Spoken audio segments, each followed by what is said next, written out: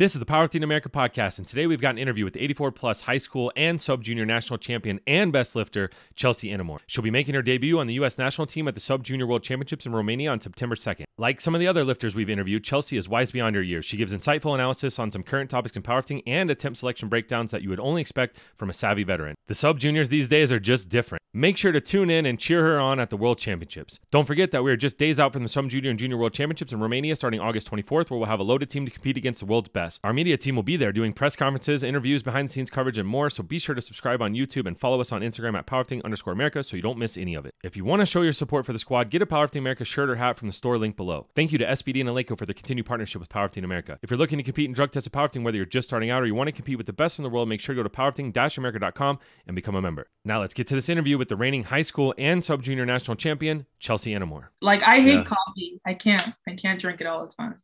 Yeah, it's so funny. That's crazy because Miami has great coffee. It does, but it's just, I don't know. I don't like it. Coffee and pre-workout is just not for me. Is it getting too caffeinated that you don't like? I don't know, because like I can take caffeine. Like when I go to Starbucks, I get the refreshers. They're light in caffeine, but if you drink enough of them over and over, like you can feel it.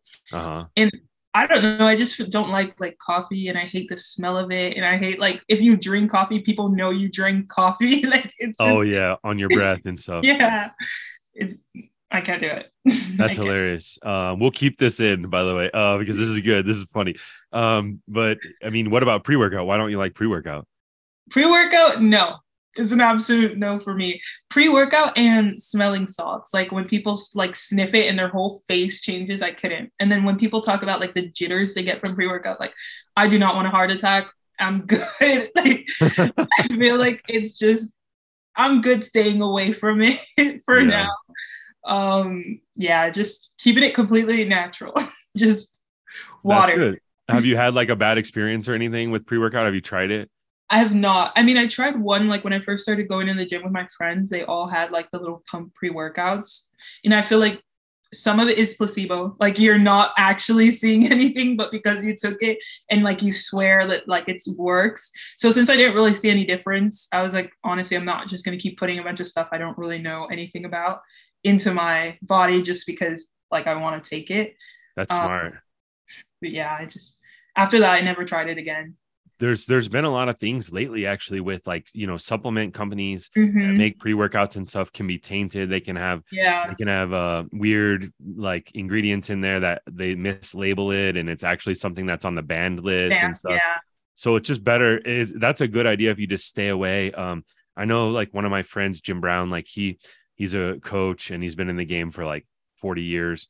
And he just said he likes to just eat an avocado, something that has all the stuff in it that you need. Get his energy from food and stuff as opposed to taking pre-workouts and stuff. I think that's good, especially when you're super young like yourself, not to need it. And then at some point, if you decide, okay, you're going to start taking coffee, even just a cup of coffee or something is much safer. Maybe an espresso or something if you don't like the taste. But yeah, it's funny. You're such a kid too. It's so funny. You putting up adult numbers on the platform, but you're such a kid because I remember most kids don't like coffee. Kids don't like coffee. They don't like beer. Right. That's literally that's a story of my life. Growing up, I'll present myself older, but as you start getting in a conversation with me and time picks up, you're 17. You don't look 17, but you're young. It's always that first thing that people notice. Totally. It's an old person thing to start to get a taste for actually liking coffee and stuff like this. It's weird. But all right, let's do the intro here. So for people who don't know who we're talking to, you should just already know from her voice to begin with. If you don't know, you will now. But we got the reigning 84 plus high school national champion and sub junior national champion, Chealsea Enemor. So how are you feeling, champ? How's it going? I'm feeling good. Training's going good. There's nothing to complain about right now. And I've dialed in and we're 2.4 weeks out from Worlds. So I'm excited. Yeah, I looked it up. It looks like the World Championships is basically starting in about a week from now. By the time this posts, it'll be about a week. We're 2 weeks out from sort of the classic side of it. The first week is a lot of is the equip side. It's happening in Romania. It's August 24th through September 3rd, and you're competing on September 2nd. So we're a good 2 weeks and like 4 days ish out from when you're actually going to compete. So you still got prep to do. I know I haven't peaked, but everyone I know is peaking. Like Alexa's peaking, Joy's peaking. So I'm like getting the hype from their videos, and it's just like making me excited. But at the same time, I'm like, when do I finally hit the numbers I want to hit? So I'm torn. That's great. That's great. So just so sort of top level, is everything going good? Training's going great? It went sideways for a second, but we're back on track. And like, I'm honestly, my mindset's like clear. Like, I feel so zen right now. I was telling my mom, like, I honestly, like, I'm just going to go in there and do my thing. Yeah. What went sideways? So when I was training a bit ago, it was like 4 weeks ago. I kind of had like a little back mishap. Which is a little annoying because like we had this thing come up when we were training for high school nats, and then we had to work to build back. And I don't want to go too on it now, but it's all good. But we're back on track. That's just all I care about right now. Okay, that's perfect. And off the top too, just to get to know you a little bit, who's your coach? So my coach is Brianni Terry. If you don't know her, then like it's crazy because she's freaking insane. Like, she bodybuilding, powerlifting. She actually just did a bodybuilding show. She got her pro card, which is insane. Congrats to Brianni. And she also is prepping for another powerlifting meet right now. So, good. She's busy. She's coming back to the sport. Yeah, she is. We love to see it. We hate to see our superstars like her get stolen away from us by other sports, even if it's bodybuilding, because it's hard to do powerlifting and bodybuilding at the same time. It's like so different. It's so true. But she literally did it. Like, so it's super cool seeing powerlifters like do stuff like that, like switch into sports that aren't their forte and absolutely like dominate, because it just shows people that like everything's in your mind. Like if you put your mind to it, you can do it. So it's super cool having her as a mentor to learn from too. Definitely. And I saw her handling you in Scottsdale at the national junior, sub junior and junior national championships. And she did a great job. And like, you had a really good performance. You had a way better performance with her being there than you did in high school nationals back in Scranton, but we'll get into all of that. But just off the top, like, you're already the double champ. You've already won like, 2 national championships in 1 year, in short order. How does that feel, like being 17 and being like, I already got 2 rings under my belt in 1 year? Honestly, it's super cool. I mean, to be fair, I did compete USPA before this, and I had like multiple records under my name there at 16 years old. So it's honestly like, this is just the beginning. Like, it's a huge thing to me, and getting to worlds while still sub junior, because next year I'm going to be a junior and I'm going to be 18. You start to feel like time is kind of picking up and you want to finish all these things before you get older. So it feels great that I'm like getting all of it done and like kind of checking the boxes off. But honestly, I want to do more. Like, this is literally just the bottom of it. The tip of the iceberg over here. I love it. Right. For sure. I mean, that's the way it is with sub juniors. Like sub juniors are, you guys just put like crazy amounts on your total. Like all of us old people, we're so jealous because it's like, we looking at your numbers and you're putting like 40 kilos on your total in like 4 months, and it's just like, for us old people, it's like, damn, like, another 40 kilos probably take me 10 more years or something, We have to take advantage of it. We have to while our bodies are still fresh, we have to like be able to get after it. That's why I said like more kids should be getting into sports. Like, I love it. And I wish I started even earlier than I did. Yeah. Well, we'll get into that. You started pretty early. I'm going to run down some comparisons with some of the best in the world. And you'll see that you stack up quite well against them at your age. But before we get into that, let's touch on a little bit of some trending topics. First, did you watch the World Championships in Malta? And what did you think? It was pretty crazy. Like, okay, so they were definitely like, the upsets are my favorite part because everybody loves an underdog. And honestly, I take a lot of inspiration from it. Yeah. So first we have to look at first we'll start off with like the ones that people were talking the most about. Okay, go ahead. Keiko and Gavin. And I feel like that class, like, I was rooting, obviously we want USA to win. So at the end of the day, like, we want whoever wins to come back, be USA. Yeah. And then Gavin, like, I was looking into him more and more, and I was like, I want him to have a good day. Like it, because I felt like I kind of resonated with him after Scott. So like he's had a long career. And, you know, first time he went, he felt like the win was kind of like taken away from him more and more. And I saw Sheffield and I just knew that like he had like a sore taste in his mouth, like a bad taste in his mouth, and he wanted to go in and win. So like from all the heat, I just wanted to see him have a good day. I didn't even care about like placements. So I was kind of like mad about some of the calls, but you know, like it is like what it is. It's a sport. You kind of have to just like pick it up and move on. But either way, it was Team USA on top. So yeah, it's interesting. I think a lot of the youth kind of relate with Gavin. I think he's like bigger on TikTok and stuff too. So like, yeah, he's like a little bit more, and then he also does like some more. He put himself out there a lot more than Kaiko has in the past. Sure. Kaiko is kind of coming out of his shell a little bit since like right before Sheffield and stuff. But yeah, that's cool. So you're a Gavin, you're a Team Gavin fan. All right. I am. I hate to say it because I know it's not always a popular decision, but next Worlds, it's his time. It's his time. Yeah. I mean, he's trending up. I think a lot of people think he's one of the strongest in the world for sure.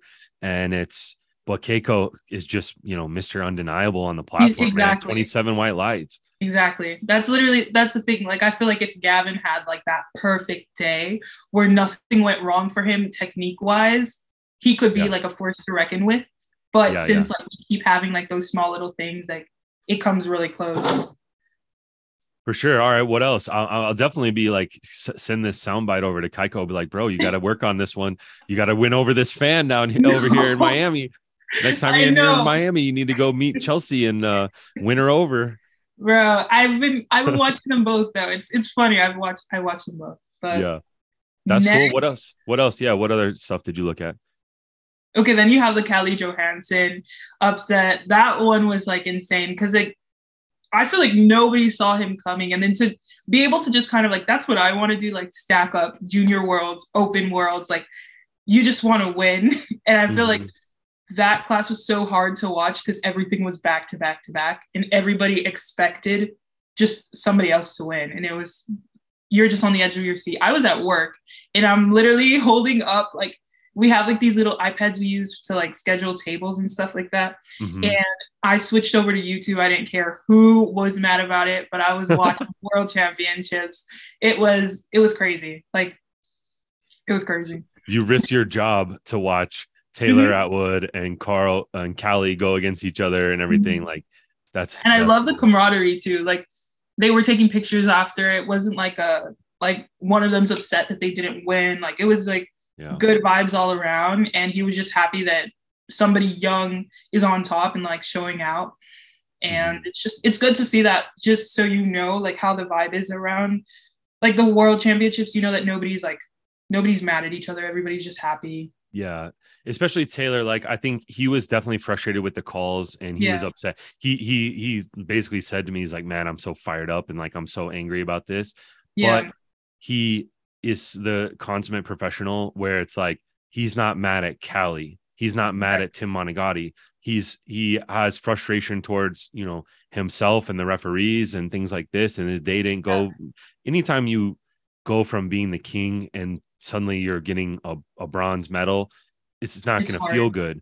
But I mean, it was crazy because in the warm-up room, he came walking back and, you know, he had just lost and like, he knew he was getting third and he was like so upset, you know, and just like so angry and frustrated. And I think one of the first people that came over to him to ask for a selfie with him was like Callie. And I was like, for a minute, I was like, bro, like, come on, like, give him like 5 minutes. Give him 5 minutes before you start asking for. But Taylor, he and a bunch of people were asking for selfies. Like, I don't know if it was Callie or if it was who it was exact. I know they did selfies with Callie, but it was someone came up to him like right away and was like, "Can I get a selfie?" He just like, yeah, sure, of course, and like puts on that big ass amazing smile that he has and just does his thing like a pro. So he's a good role model in that sense. Yeah, and he's always well spoken. Like you can just tell that like he's one of those people who's gonna like pick up and build back. It's not like he's not gonna hate the world for long. He immediately was like, we got to get right, and we gotta get stronger, and we got to get back up here and redeem ourselves. And then I love the interview that he gave. You know, he talked about how this was Callie's moment. It was a big deal. It may set, you know, the world of Swedish powerlifting on fire. It may help the sport blow up in so many different ways. Having young kings and queens out there that can, you know, compete with the best in the world and get their world championships and stuff. It's good for the sport, even though obviously he wants to be, you know, he wants as many rings as he can get as well. So good attitude about it. So, all right. What else were you watching? I'm waiting to talk about the 84 plus class, because that's the one that when I watched it. Okay. So I actually wasn't too excited to watch this class because it's been dominated for a really long time. So you kind of like expected it to end the same way. Like there would be a small struggle. I knew because I looked at the nominations, but I still expected Bonica to win. Yeah. So when I started, and again, I was at work again, and I started watching, and by the time of, I think it was bench, then you started to see things kind of like heat up because there were missed attempts and stuff like that. But it didn't get big until deadlifts. And I feel like when Bonica missed that deadlift, like that was the first like heart-stopping moment. And then everybody expected her to kind of jump back into action and get it on her second, get it on her third. And it was crazy. It was really crazy. But at the end of the day, I was still rooting for Schlater and Sunita, because it was like that moment that, again, rooting for the underdogs, because you just never, when you go into something with somebody telling you that you're not going to come out on top every time, that your numbers don't match up, or that you're just not the favorite, and at the end of the day you pull through, like I just can't imagine how that feels. Like just the best victory ever. It's great. I mean, it's such a great story for especially Brittany, because she had won a world championship before. Again, it was during the year of the split with the IPF in the US, and where basically Bonica wasn't able to get on the USVI team and go to that world championships. And so she, you know, Brittany brought home the gold, but it was kind of like there was an asterisk by it, because it was like, well, the 11-time world champ wasn't there. The 10-time world champ wasn't there at that time. And so it's like, okay, so we got to have a rematch again. We got to run this back, you know? Exactly. And then Bonica handled business in South Africa, pretty much blew everyone away. And so it's like, okay, I get, maybe that was a fluke thing, but it wasn't. Brittany's been, you know, keeping her head down and just grinding and grinding and grinding. And wow, she absolutely shattered the world record. I mean, what do you think about these totals? 693.5. I mean, we're looking at Bonica, like we thought Bonica's best ever. I mean, at Sheffield, where she broke the world record, 680. It looked like she had a little something left in the tank, but I don't think didn't look like she had 693.5 in the tank. Like maybe on a super good day with the best peak ever. But what do you think about this number, 693.5? Give me a couple years. Give me a couple years. But I love it. I definitely, it's super cool to see, because I feel like the super heavyweights, even though 84 is a pretty light cutoff, like it's not really super heavyweights in other feds. I still think they get like some scrap because they don't put up like super high totals sometimes compared to like lower classes. Like you have like Amanda Lawrence, who's also carrying the world record deadlift, like in the federation. So the 84s kind of get more pressure because you're heavier, like people expect you to move more weight. So it's really cool seeing them like close to 700 kgs. Like it's not light work. It's hard. No. It's really hard to do. And it's really cool to look up to them and just want to beat them sometime. Yeah, it's actually interesting too. Like this, the whole concept of the body weight in the 84 plus is kind of interesting, because I mean, you see it a little bit on the men's side where like there's guys that weigh a lot more than Jesus, but he out totals them. Exactly. And in this case, we kind of saw that too, where basically the person who came in, well, Brittany came in weighing 127.6, Sonita 123, but then Bonica 144. So Bonica, you know, had a considerable body weight advantage on them, like as far as like the her mass. But we saw Brittany historically has been one of the lightest of the super heavies in the 84 plus. So And also we see Sonita making moves too, also very light, and the super heavies like around 120. It's kind of maybe a little changing in the guard, maybe a little bit of a different era where it's like you don't need to be pushing up into like 140 kilos in order to be super competitive and put up these big numbers. I like how that sounds. I like it. I like it because I feel like it's just 84 plus. It's so high up there. And because there's no cutoff, like every other weight class, other lifters have like that sense of security. Like, okay, I'm not going to be competing against somebody who's over 15 kilos heavier than me. Yeah. So I have like that security, like, okay, she's not going to have that crazy strength difference just off of body weight. But in the 84 plus, you don't have that security. You can be competing against somebody 20, 30, 40, hundreds of kilos heavier than you. Yeah. That's massive, but it's true. Like there's no cutoff whatsoever.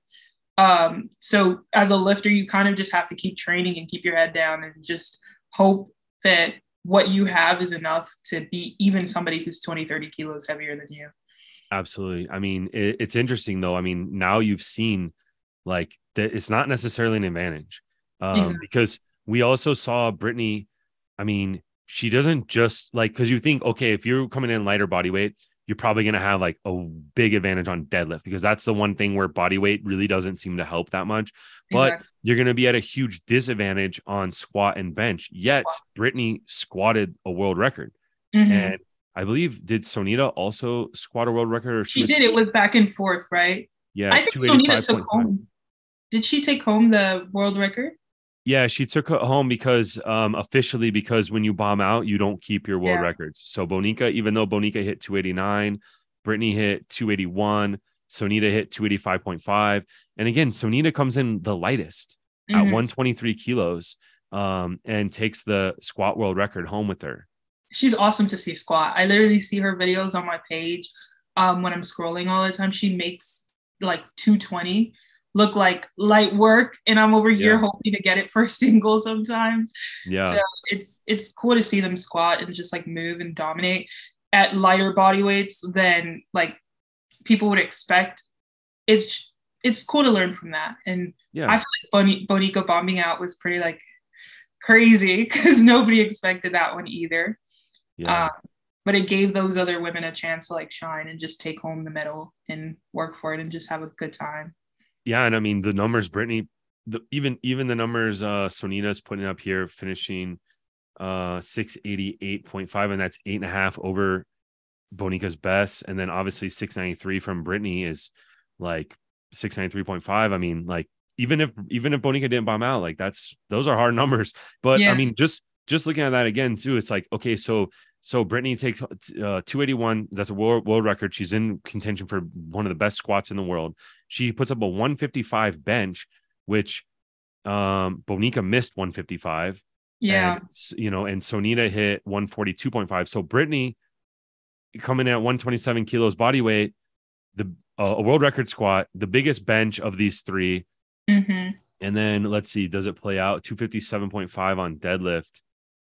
Yeah, I mean, so Sonita barely beats that with 262.5, the lightest lifter, or no, 260.5. So the lightest lifter does come away with the biggest deadlift, and she's got the world record 260.5. So it's like it kind of played out, but not really. Brittany's good at all three. I mean, you can exactly. Yeah, you can be coming in 20 kilos lighter and still win bench and still be in world record on squat, and then of course have a monster deadlift. Gives me hope. I like to hear it. like I hope it does, because like you said, I mean, that has to be a little worrying, like thinking like, oh man, someone could just come in and like weigh like 100 pounds more than me and I got to go against them. But it's like that doesn't always help. It's cool because it's the 84 plus. Like I was thinking about, I had it in the back of my mind. I was like, I don't know if I want to go into open in this category or even junior in this category. Like I was considering going down to 84, but that's a very big cut to make.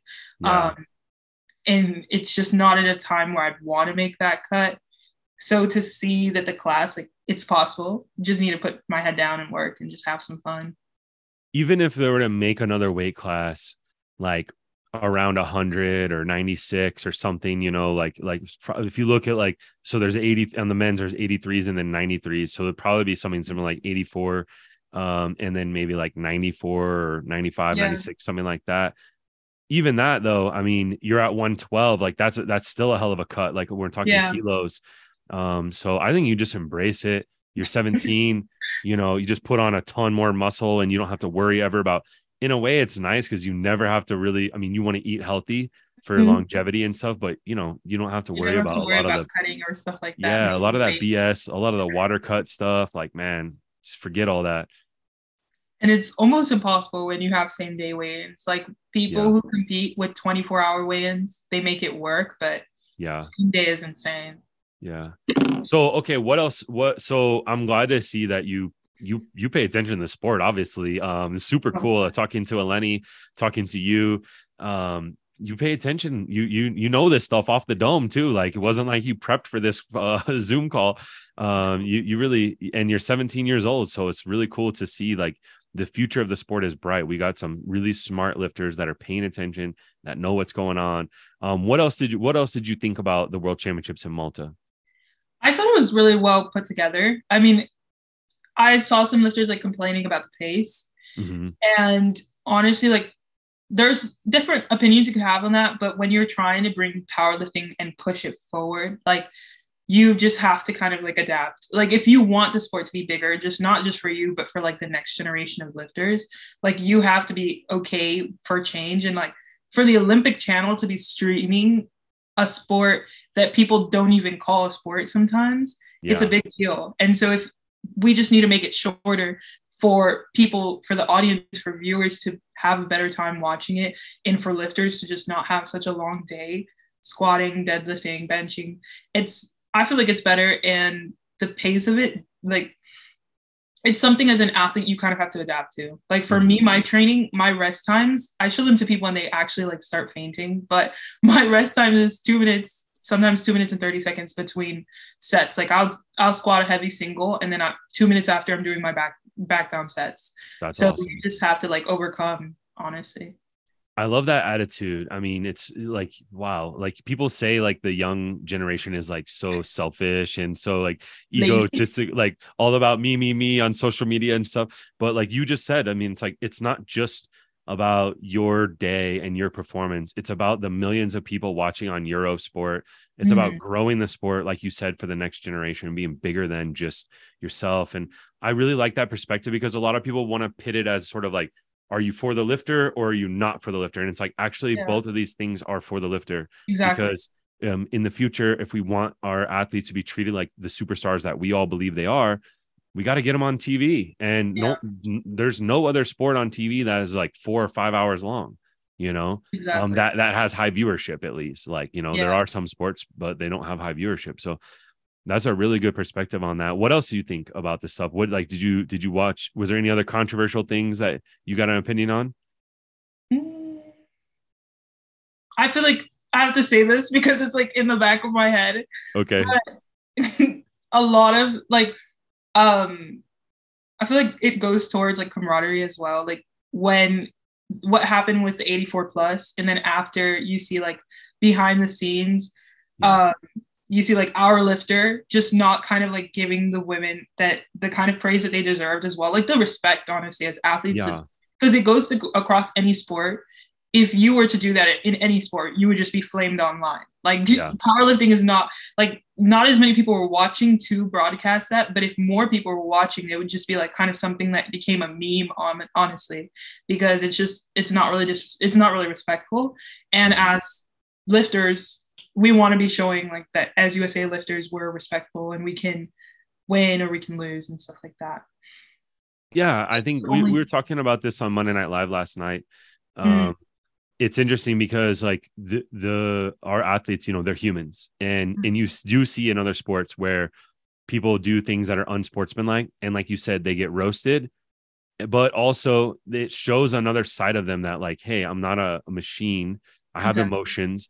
In the heat of a moment, I might act up and say something that I will apologize for later. And when cooler heads prevail later on, I might go to a press conference or whatever and walk it back and say, I said some things I probably shouldn't have said. I'm only human. And I think people give athletes a lot of grace with that kind of stuff of like, hey, But I do think at some point you have to come out and kind of say something like, hats off to the winners. I'm sorry that I made it more about me when it was really about them. They put up crazy numbers. That's never been done before. They deserve all the respect in the world. I was just in the heat of the moment. And I felt, I was just expressing myself, because we do want our athletes. I don't want our athletes to feel like they should bite their tongue, like I want you to put yourself out there, say what you're thinking, show what's on your mind. Yeah. And show who you are as a person. Some people are going to relate to that. There's people out there who are like, I love that, ride or die, like sort of attitude of like, no, it's me against the world, and I'm not shaking hands. I'm not here to make friends, and stuff like that. And like, okay, great. That's Bonica. We have someone like that in the sport. And then we have someone like Taylor, who's like taking selfies with everyone after he just took an L. Right. Yeah. And it's like, you got both sides. You want to be a fan of this one, you can be a fan of that. You want to be a fan of that one, you can be a fan of that as well. So I think it's cool to show like a little bit, but obviously I think like some of the things that happened on the podium, that kind of crosses the line of like, hey, you can go into the press conference or with me on social media and do a story post where you say whatever you want to say, but when you're out there on that podium and you got USA on your shirt, you're representing the whole country, not just yourself. And it's about more than you. You gotta temper that a little bit, at least, so. Yeah. On a good note, though, yeah, Amanda Lawrence, again, she just like showed out. Like, I love watching her lift. She's really fun to watch. Yeah. And Nat Richards as well. I love watching her too. Just like say their names and stuff. But I can't wait for you to meet Amanda Lawrence. I think that I literally love her. And I'll tell you, like, I don't know if you've been following her for too long, but she doesn't post a ton of stuff right now. Like, she hasn't really been in like the last year or so. Putting her personality out there. Maybe you say a little bit on her YouTube recaps that White Lights Media does and stuff, but she has an amazing personality. Like, one of the sweetest, nicest. So nice. She's so nice. She's funny. She's like, she's kind. She's generous with her time and everything. She'll hang out with you. I just can't wait for you to meet her. I can't wait for our open nationals to have all of our stars back, because like Amanda and Jesus are going to be at Sheffield. They probably won't come to nationals. I don't know how exactly it's all going to work out this year, because Sheffield is before nationals. Last year it was after national, whatever. But one day, hopefully, not this upcoming year, but the following year, all of our stars will be under one roof, and we'll have Chealsea there and Eleni, and you guys can go and meet Amanda, and you can meet Natalie Richards and just see how they operate and hang out and spend some time with them, because it's really cool. Natalie Richards too. She's hilarious. Like, she has a really funny sense of humor. Like, she just, you don't even think it, but she's basically making fun of you. Not you, me. Like she just has little things, but she says it so sweet and nice and innocent, but it's like really like a joke on me. No, so, I love watching. I watched Amanda lift for a while, and she were like, every time I think of her, I think of Danny Mello, because just like the battle that they went through, you want to see it again. Like, I want to see it again when they're both healthy and just like going at it, and they're both like awesome to watch. Yeah, I mean, she really is just competing against herself now. And we'll see, though. Maybe there's always been like kind of rumors in the wind that maybe Jessica Bittner will move up, or something will happen, or someone will come out of nowhere, or someone like Sonita will cut down or something. You just never know. What might happen, but and who knows, maybe there'll be weight class changes in the future where they can meet in the middle somewhere, like at 95 or whatever, so we'll see. Any other ones you want to mention from Malta that you saw, that you watched? I don't think so. No. Okay, cool. I'm glad you mentioned a couple other names there too. That's really nice. All right, so talking about some of these superstars in the 84 plus, let's go look a little bit about some context here. So right now, you're still 17 right now? I'm still 17. Yeah. Okay. So this whole year, high school nationals, you were 17. Okay. And sub junior nationals, you were 17. So for context, you totaled 500 and 540. High school nationals, we'll get into it. There's some issues, but you total 500. That's is what it is. And then you total 540. At sub junior national. Let's look at Brittany Schlater and go back into her open powerlifting. The first time that she competed In so like basically, and what, how many meets had you done before high school nationals? You done some I USDA did meet? a USPA meet in August. It was like a state championships. And then before that, I did another one. It was another state, but it was in California and it was in Do, May.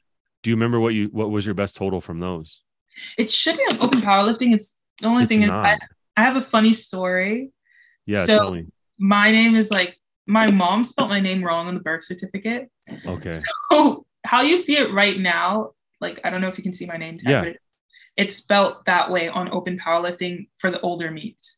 And Oh, okay. so I'm pulling it up. sometimes when I'm like signing up for things, I forget to add that A in there, and that's on documents. That's how it's spelled. Okay. Okay, I'm pulling it up. I got you now. So yeah, you have two open powerlifting pages. Mm, The two meets with us, you spelled it correctly. Chealsea. Do Yeah. you do you embrace that? Because I mean, even like I noticed your email is spelled the other way. It's just But gonna be a like lot of confusion. I know for like a really long time I hated it because who says Chelsea? Like it like Yeah, the way it's supposed to be pronounced is Chelsea, and that's how everyone pronounces it. That's how my family pronounced it. But yeah, she spelt it wrong. So like when people read that A, they automatically think it's a completely different name. Like they'll say Chelsea, they'll say yeah. something crazy. So I just like spelling it the way it's supposed to be pronounced. I But gotcha. recently I've changed everything to the A because it's harder for people to have like three different names to call me by. So Yeah, I think it's kind of cool. I mean, I personally think it's like, hey, just embrace it. That's who you are. yeah. That's how you spell. That's how it's spelled on your birth certificate. Just own it. It's like Mhm. I could see though, like that's one of the things with being young. You have those high school like insecurities and things like what people think, how they pronounce my name. Yeah. But as you get older, you'll kind of probably start to own it more Mhm. and just be like, no, put the A in there in my name. Like I'm Chealsea Enemor with an A in there, With and you an gotta A, put respect on that A. with two A's.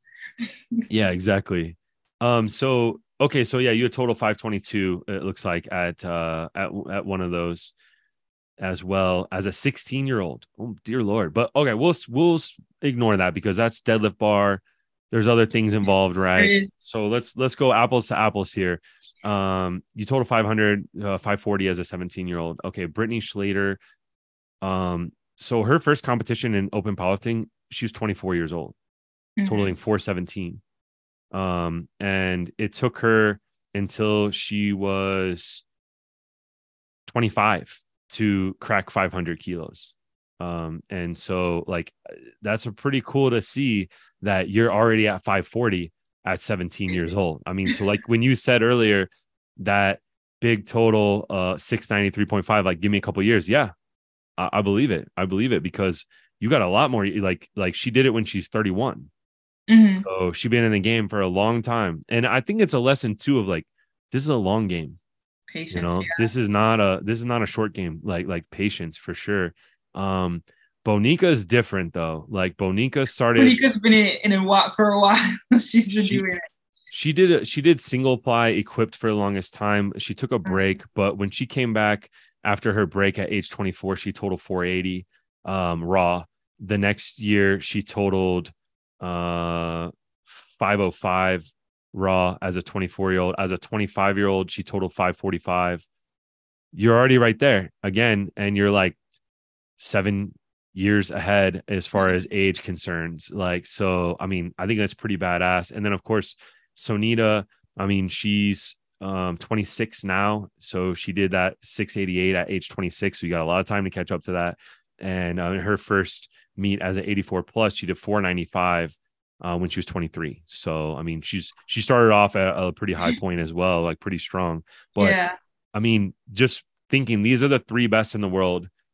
And if we compare like basically like where they were at, none of them are where you are now. Mhm. Not even close. So So cool to hear. I feel like it's like so refreshing because I literally always try to feel like I'm beating a clock. And I feel like any young athlete does that. They always yeah. want to be winning young. So I'm on track. Yeah, exactly. Yeah, you just gotta chill and stay patient, and think of it as a long game and just look at that perspective that you see from these other lifters, because like you're way ahead. So just don't It's like when you're way ahead in a football game or whatever sport that you watch. Yeah. All you got to do now is not fumble, right? Like all you got to do now is just like keep pace. So you don't have to do crazy gains and stuff like this. But all right. Anyway, really cool. Just like to put that in perspective, I like to do that with sub juniors because I know you guys are always like so impatient. You want to like total 693 next week. And it's like, and then you're going to bust your back or something, you know, and it's like, no, just chill out, take what's there and keep it moving because you got a lot of time to catch up to these ladies. Yeah. So, all right. Next, as far as current events, latest things that have been happening, we talked about the World Championships. Oh, last thing on the World Championships, what do you think about the media coverage and everything going on with that? It was crazy. I hated the bench angle. I don't know why there was an overhead bench angle. It's not flattering, and I hope they don't do it at some junior worlds. But other than that, it was really cool. I mean, the media was pretty good. It was really nice to watch. I watched NAPF this weekend and the media was not as good. Yeah. So it was really cool to like see in live time. Like it felt like you were watching the Olympic swimming team. Like it felt very strong and it was cool to just see it. Yeah, for sure. It's definitely like a way bigger media presence at the World Championships than NAPF for sure. All right, so let's get into NAPF. That's the latest thing that's been happening. I'm talking the North American Powerlifting Championships. It's our version of Euros. It should be one of the biggest meets in the world. It is. It's starting to be now. What did you watch for at the North American Powerlifting Championships? So, of course, I tuned in for the 84 plus open. I also saw a lot of stars that I like to watch, like Melissa Copeland, just to cheer on because she was just really badass. And then Lillian as well, and with the world records. And then, of course, I waited for Luella to go on as well. I was actually watching it with Eleni. So that's really funny because like, I was very excited to watch. I've been hearing about like some huge totals coming up and some big squats. So I was really excited to see. Yeah. And the world record bench. I just had to make sure and to watch to see what I was going to be having to go for at sub juniors. Yeah. So what did you think about Luella's performance? We're talking Luella Bowden. So it's very interesting here because you're the high school champ and you're the sub junior champ. She's the open champ and now the North American open champ as well. So, I mean, you both have just like got rings. And I mean, it's like it's like a heavyweight title bout where two of you each have 2 belts and whoever wins this next one's walking away with all 4 belts. It's crazy. I mean, I hate that the first time we're going head to head is going to be on a world stage. Yeah. Just for like anyone would want to have like another time to go up against somebody that it's so close. It's literally going to be a close battle. And watching her at NAPFs, I saw what lifts she's lacking in and what lifts she's like doing well in. Mm-hmm. But it was also cool to see like you can post things on internet and then it's not like the same. Like you have to know that it's not going to be the same. You're not going to be guaranteed everything on the day of in the game day perspective because on that mat and on the NAPF stage, you just don't. You can say you're in a total 680, but it's what's there on the day of. So I saw like the squat, it was strong. She had a strong world record. She opened up really strong, but then once she got to bench, she wanted the world record, but it didn't fall just yet. So I still have hope for worlds. I think just the attempts. I don't remember who was handling her. But I do know that I think it just needs. I think when she has somebody that knows how to put in attempts and stuff like that, you'll see a different total. And I also saw that when it comes to deadlifts, you just see that squat is her strongest lift. So for me, I just know that bench is my strong lift, but I also have a strong lift in squat, and deadlift is like it's not a bad lift for me either. So I go into sub junior worlds not being like a one thing specialist. I kind of have to be a specialist at all 3 and use all 3 to my advantage rather than just one lift. Yeah. And don't get too much in your head if you come away with like, if you're behind after squat, because you know mentally, like you don't need to chase. You can just take what's there on bench and you're going to be back in the game. And then it'll come down to who's going to make a big deadlift. Yeah. That's exciting. What's your relationship with her? Do you all DM each other at all, or I mean, I think she came out to see you in Scottsdale. Did you talk to her at all or anything like that? Yeah, so we don't really talk, Uh, but she did take a picture with me in Scottsdale. She was super nice. Like, I don't have any bad blood. I mean, at the end of the day, it's just competition.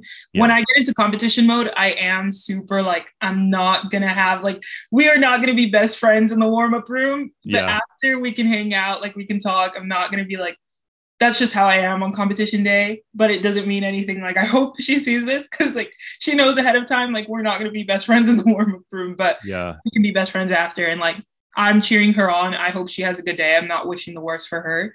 I just hope I have a better day. And I hope that I can just do my stuff and have a good day. For sure. It's very interesting because the North American Championships is like a very friendly competition. It's like a lot of camaraderie amongst all the countries. We all want all those countries to level up and become, more of a threat on the world stage. And it was just very interesting because there were a lot of like battles, like between like, for instance, Kennedy Rowan went against this girl, Isabel from Costa Rica. And it was a battle and we were pushing and we were trying to win. And we were like talking friendly shit with the Costa Rican coaches like me and their coach, Andre Soto, who I just called Dre.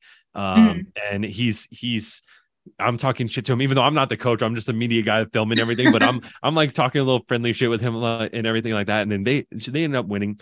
But then the rest of the week, like 3-4 days later, Isabel and Kennedy are like best friends. They're like attached at the hip. They're like going everywhere together. They're pulling tandem deadlifts in the warm up room after Ray Williams and everyone's done, and or whatever night that was. I forget what night it was, after Luella was done, I think. And it's just cool. So I mean, like, never say never. Like you don't know, like after you guys compete, like you might end up becoming best friends, just like these people are, For sure. And it's really the US against the world when we're talking world championships. So it's like we definitely want a gold and silver no matter what, and it's like whoever gets one, it'll be the best lifter on that day.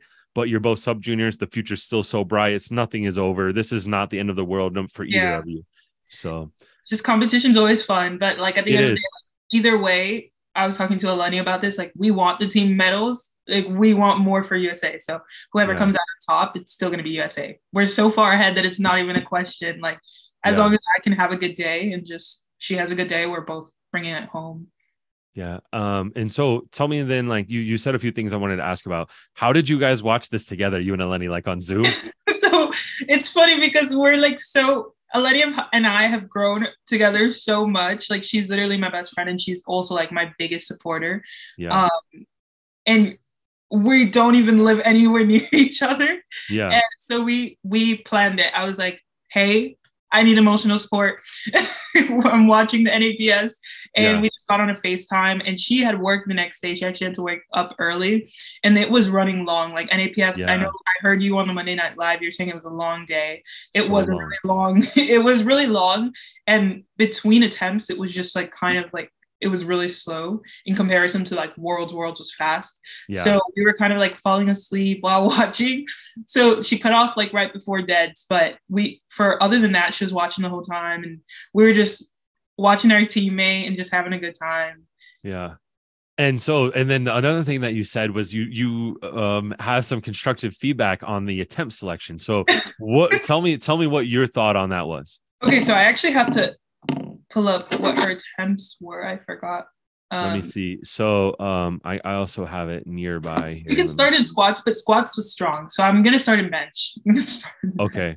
So yeah, what were you? I mean, generally, what did you think the problem was with her attempt selection? So it just didn't sound like it sounded like she was calling her attempts just because they were big jumps that just weren't concise. Like, I remember on bench she opened with 110. That was crazy.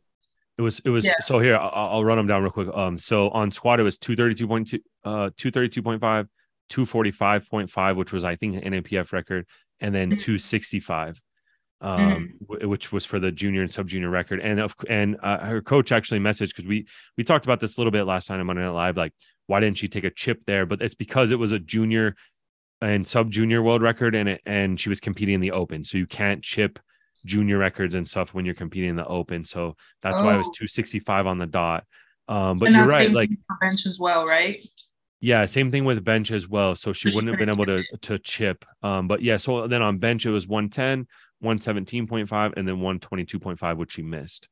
Yeah. Okay. So first of all, with squat, I did not think she would make that jump in the third one. Just because she also has worlds after. So you kind of want to conserve. And the second still kind of look kind of slow. You can see like when she sinks her squats and like actually goes for depth, like the technique is a little bit different. But I was like amazed because she still grinded through on the third one and she got that world record. And I was happy for her because I probably would not have made such a bold call had my second moved like that, but she knows her body more. So like she knows if it was just a misgroove, if it was whatever. Moving into bench, those bench calls were just not something that I would approve of, just because I would want, at the end of the day, she doesn't have too much of a big competition there. I would want a 9 for 9 day. And so when it came to bench and she opened at 110, which I'd say opened a little bit lighter just because she doesn't have like a huge bench record. I think at open nat she benched 100. And then the jump was immediately 7.5 to 117.5, which at that point, you know that it was because she wanted to get to the world record, and not necessarily because she knew that it was a strong attempt. But still, her second attempt still flew. So that's why it was really confusing to me when her third did not move like at the same. It wasn't even a grind. It was just like it didn't really move at all. So I think in that case, you just kind of have to dial it down on the second attempt. And so you have room to just take a smaller jump on your third. And, you know, either way, she still had a good performance there. When it came to deads, I did see that she was hoping to play it safe a little bit, like she said, to have a lighter day. I don't know. So it was just, she opened with 200, right? Or 180, and then she missed 200 on her second and then hit it on her third. Okay, so I don't know what her dead numbers look like, but I do know that she like you said, with bigger lifters, they have a harder time locking out a deadlift just because their thighs get in the way. I've had that problem before. I think the numbers would have been there. She just has to have like a better day. Like she just needs to work on technique with blocking out her deadlifts. So it's just one of those things where I know, like, it's kind of the Gavin thing as well. I know me and Luella could have like a really good competition if both of us are having the day we need and using the technique that we know will pass at Worlds. And we're both just on our A game. Yeah, I mean, it's very interesting to hear this attempt selection analysis from a 17-year-old. I mean, it's amazing. I mean, we basically made similar commentary last night on Monday Night Live as far as like some of the big jumps, especially on squat. 232.5 to 245.5 is like a pretty normal jump from the first to the second, but then jumping 20 kilos after that. And just having it feel super heavy, and just talking to her coach a little bit in DMs. Rodney Elm was the one who was like handling her. He was the head coach for the open team in North American Championships. And there was some sort of like discussion between her personal coach, who's her high school coach, and the U.S. national team coach, Rodney, who's Rodney, and about like exactly like where to open, but they really wanted to finish with that world record squat. And so it's like how to get from point A to point B in a safe and efficient manner. So anyway, that was a compromise, I think, on between them. And then as far as the other attempts go, so just really interesting. Like, you're wise beyond your years for sure. Like being able to analyze attempt selection. And this is no shade to Luella as far as like talking about, like, we're talking about her because she's a star and she's super relevant. And like I mean, I had to look at her. Like I want to look at her because I'm going against her. So it's like to learn from what she's doing as well. Like I'm taking a lot of inspiration, and I'm hoping that NAPF would, like, the lesson she learned from there, she'll take it to Worlds, and it'll be like a crazy battle because she'll be at her best. It's like no bad blood at all. Like no shade whatsoever. And obviously this total 582.5, that's a hella big total. Like that's a very formidable total. If she can replicate that total at the World Championships, like, is it going to be a tight battle? But so I mean, exactly, like King of the Lifts, I don't know if you listened, but they just interviewed Brandon Petrie, and they were talking towards the end about, like, you know, if you're upset with people talking about you and stuff, it's like, well, then just don't do anything impressive and we won't talk about you, right? Like, so it's just one of those things comes with the territory. You're going to squat a world record, we're going to talk about you. Well, you're going to go to NAPF and then go to the world championships and go against a very formidable opponent in Chealsea, then, you know, we're going to talk about that. That's the hype battle. This is what we want to generate some hype and get everyone to tune in and watch this battle, because it's going to be amazing. We got two rising superstars, two different type of techniques. Like we talked last night, your technique is very clean. Hers is a little bit more questionable, but then like she's also got some big numbers. So yeah, it's good. It's like it's a clash of different styles and different, you know, just even with body weight, like different everything about it is just it's a great matchup. You got a huge bench, she's got a big squat. It's like you're good at all three. You know, she's gonna have more eggs in the squat basket. So it's super cool. I mean, I'm the one lifting, and I'm really excited to see how this ends. Like, I just want to have like a fun time, and I'm sure like we'll be friends after. And we'll all have like a kiki and we'll all have fun. But like, it's super cool to watch. And like I said, I've never had competition before this. Like coming into powerlifting, I thought it was all rainbows and butterflies. And I would compete open and I would have just like a fun day. So having this competition now, it lights the fuel. Like it makes me excited to come into the gym every day, and it makes me want to practice. Even if I'm not having a good day, I'm still fighting because I'm really excited. So I thank Luella for having good days, because she makes me want to work. Yeah, absolutely. I mean, I think the future, this weight class is just, it was a weight class that for a minute got very stale with Bonica just winning all the time. And then now it's like everyone is talking about 84 plus, like it's like the hottest weight class. So it's cool. And then it's cool to see that like we've got two superstars on the rise to like join in all this like world level battle. So I'm excited for it. We both move up together. Like next year we're juniors.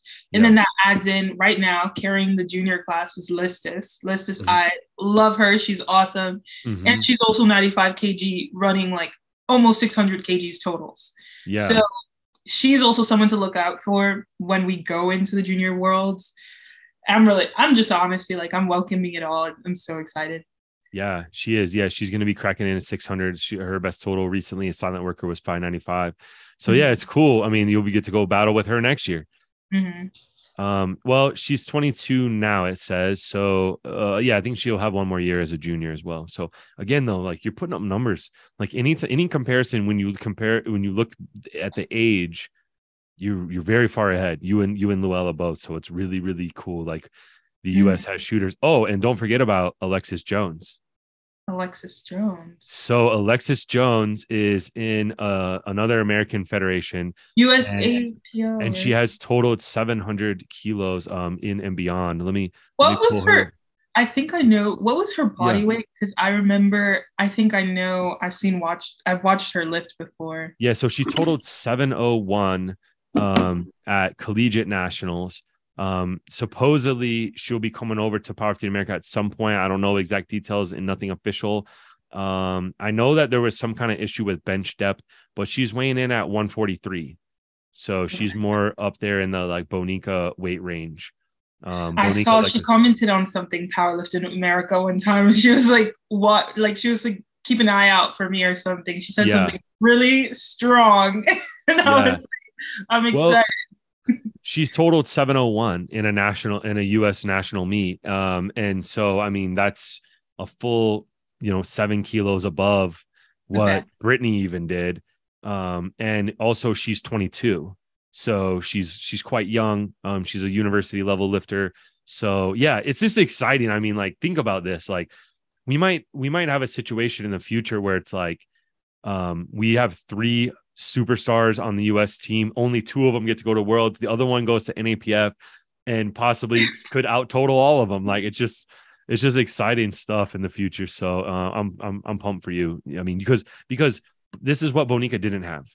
Like Bonica didn't have this. Like she didn't have these fun rivalries. She didn't have these battles. She didn't have, people hyping up her weight class and stuff. And so it's really cool that y'all will have that. All right. So let's keep it moving then. Let's go through the year real quick. Tell us a little bit about high school nationals. And first you can just kind of talk a little bit about the performance and like what you had going on going into it and how the deadlifts went and all that. So I started working out. When I tell people this was like a whole year long thing coming, it really was. I had just finished my second ever powerlifting meet in August. And then I found out about Worlds. I didn't really know it was Powerlifting America. So when I realized it was Powerlifting America, I found out like a whole plan. I literally started signing up with Briani the week that I found out. And I was like, this is where I want to go. Like, there was no plan yet, but I knew I wanted to be on a world stage. By the time I turned 18, I knew I wanted to have at least one Worlds under my belt. So the goal was this year or nothing.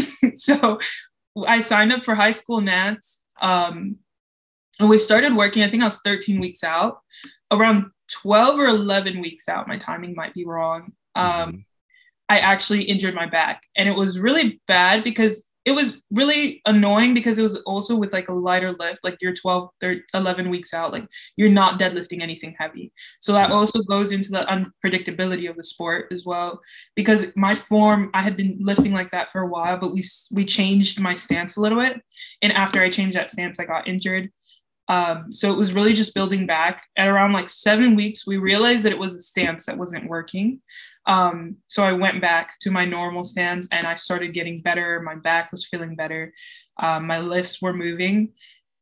But during that whole period, my squat was not really moving just because I think there were a lot of technical issues changing.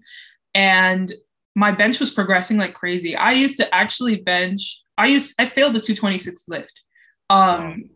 Yeah, I failed, or I passed 226. I failed 231 or something like that. But just know that my bench absolutely has transformed working up to high school Nats.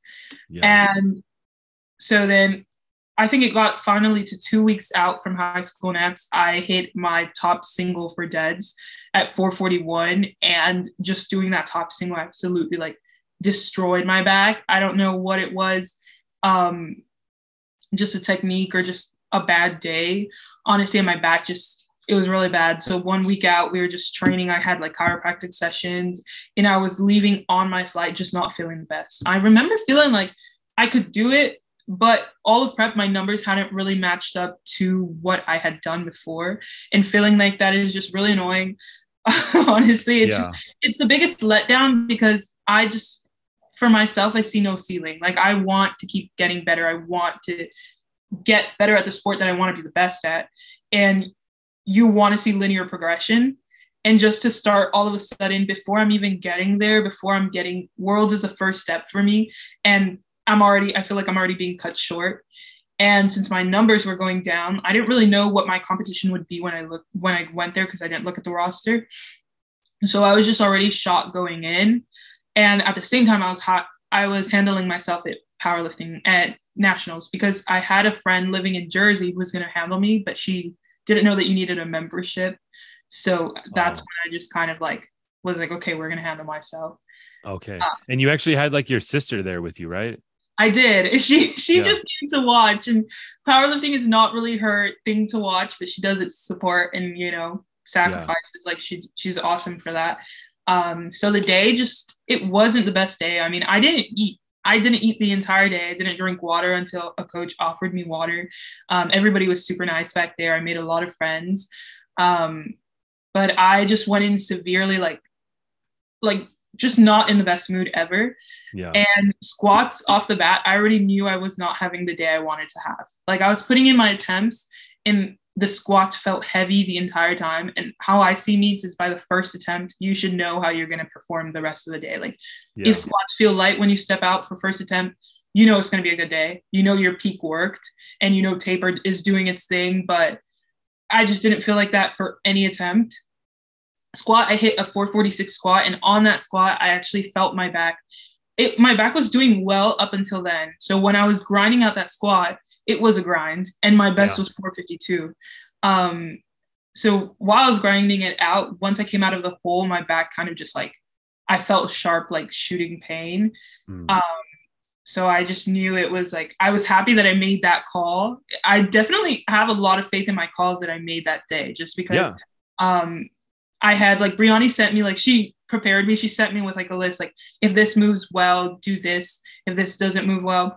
And I know had I had someone else calling my attempts, they probably would have went for a different number. But because I knew I wasn't on that day and I just knew how I was feeling, I went for 446, and it was a good thing to go with. Bench next. I'm so disappointed in how bench went, just because bench, I did not expect to be doing that well in. When I benched 248, it was just the best feeling ever. I thought it moved like it was fast. It was like an RP really well. Yeah. 6. Like it was so nice. And then I get up from the bench and I just see the red lights and I just absolutely died inside. Yeah.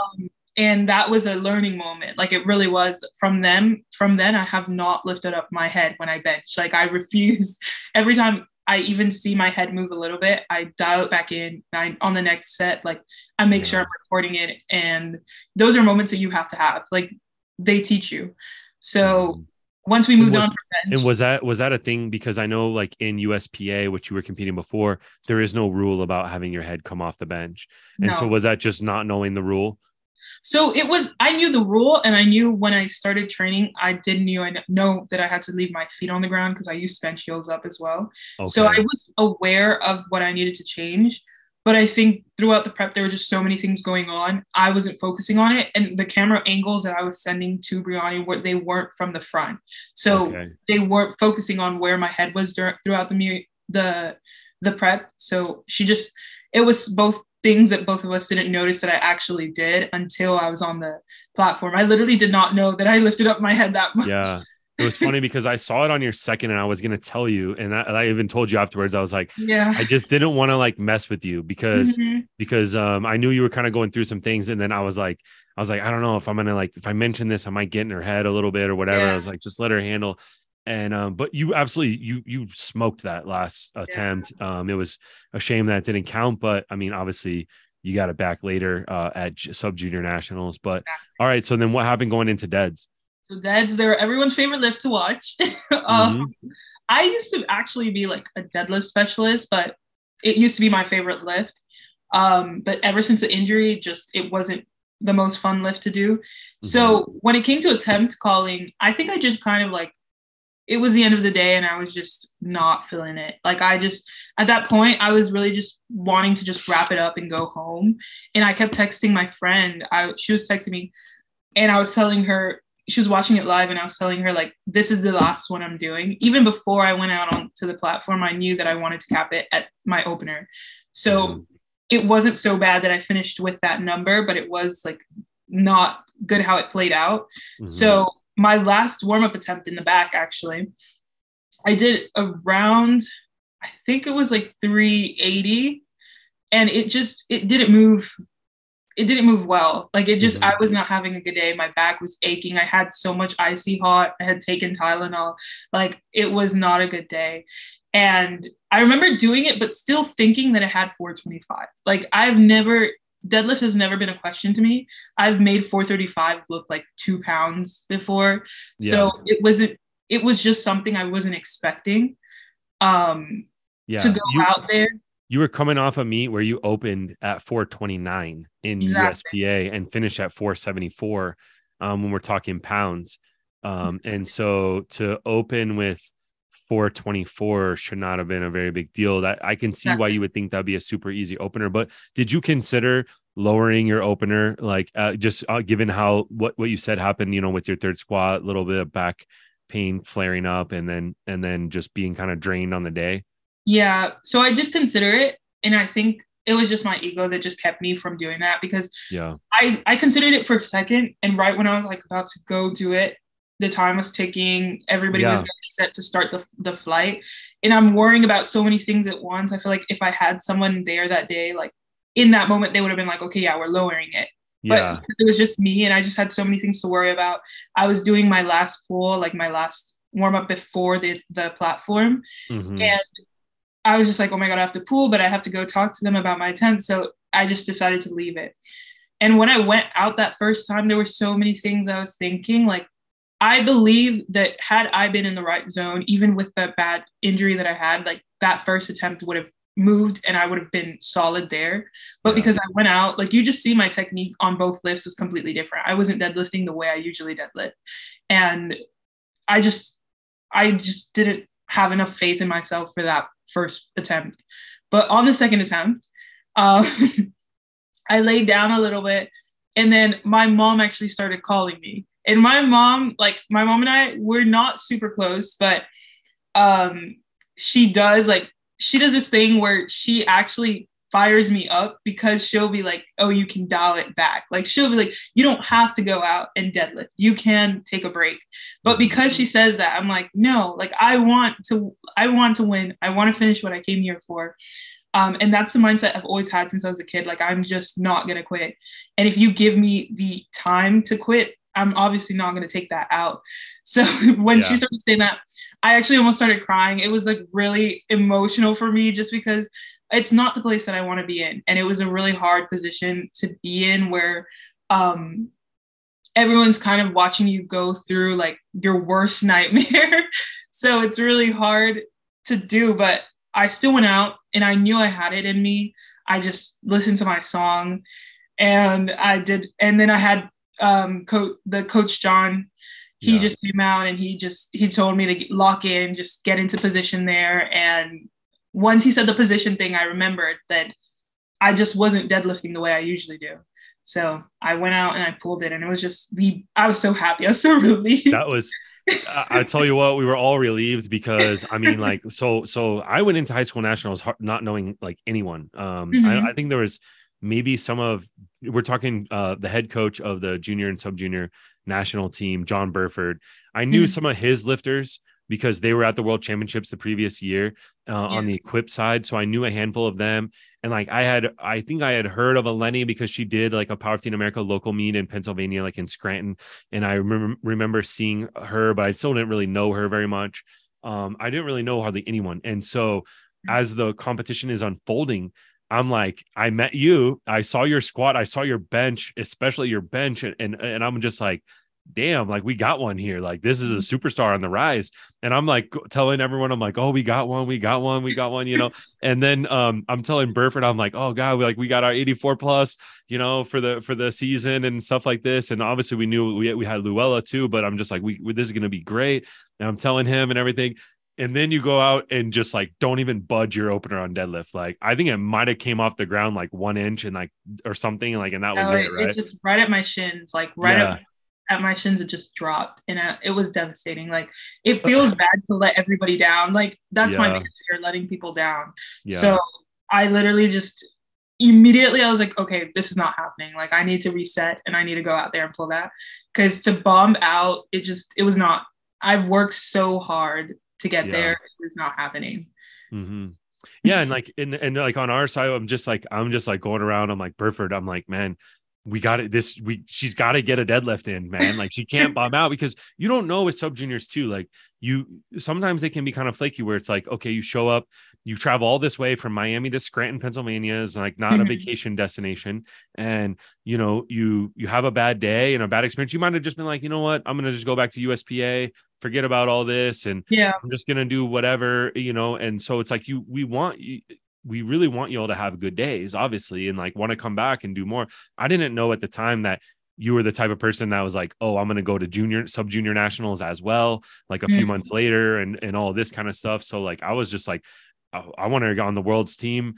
We need a deadlift now. She can't bomb out. Like, we need this total so she can get her on the team. So it was, you definitely added in a lot of excitement. I hope you kind of felt that, like there's like a positive and a negative of like, you feel like the pressure of, you don't want to let people down, because we were hyping you, and obviously you have people that are rooting for you, like, that weren't there and stuff. But also, I hope you also felt that like people were pulling for you, you know. It was like, we wanted you to win. Like, everyone was supportive, and we weren't like judging you about like, oh, like, why'd she make a bad decision on this deadlift or anything. Like, we just want you to get the next one. It's awesome, because I was talking to my mom about that the other day, because we'll get to it, but like, when I was talking about my training went sideways a while back, it's really hard for me to, like, I get in my head sometimes where I'll be like, I don't want to let people down. Like, I work too hard. I don't want to let my coach down. Like, Brianni puts in all the time to program, and then I just can't like perform on the day.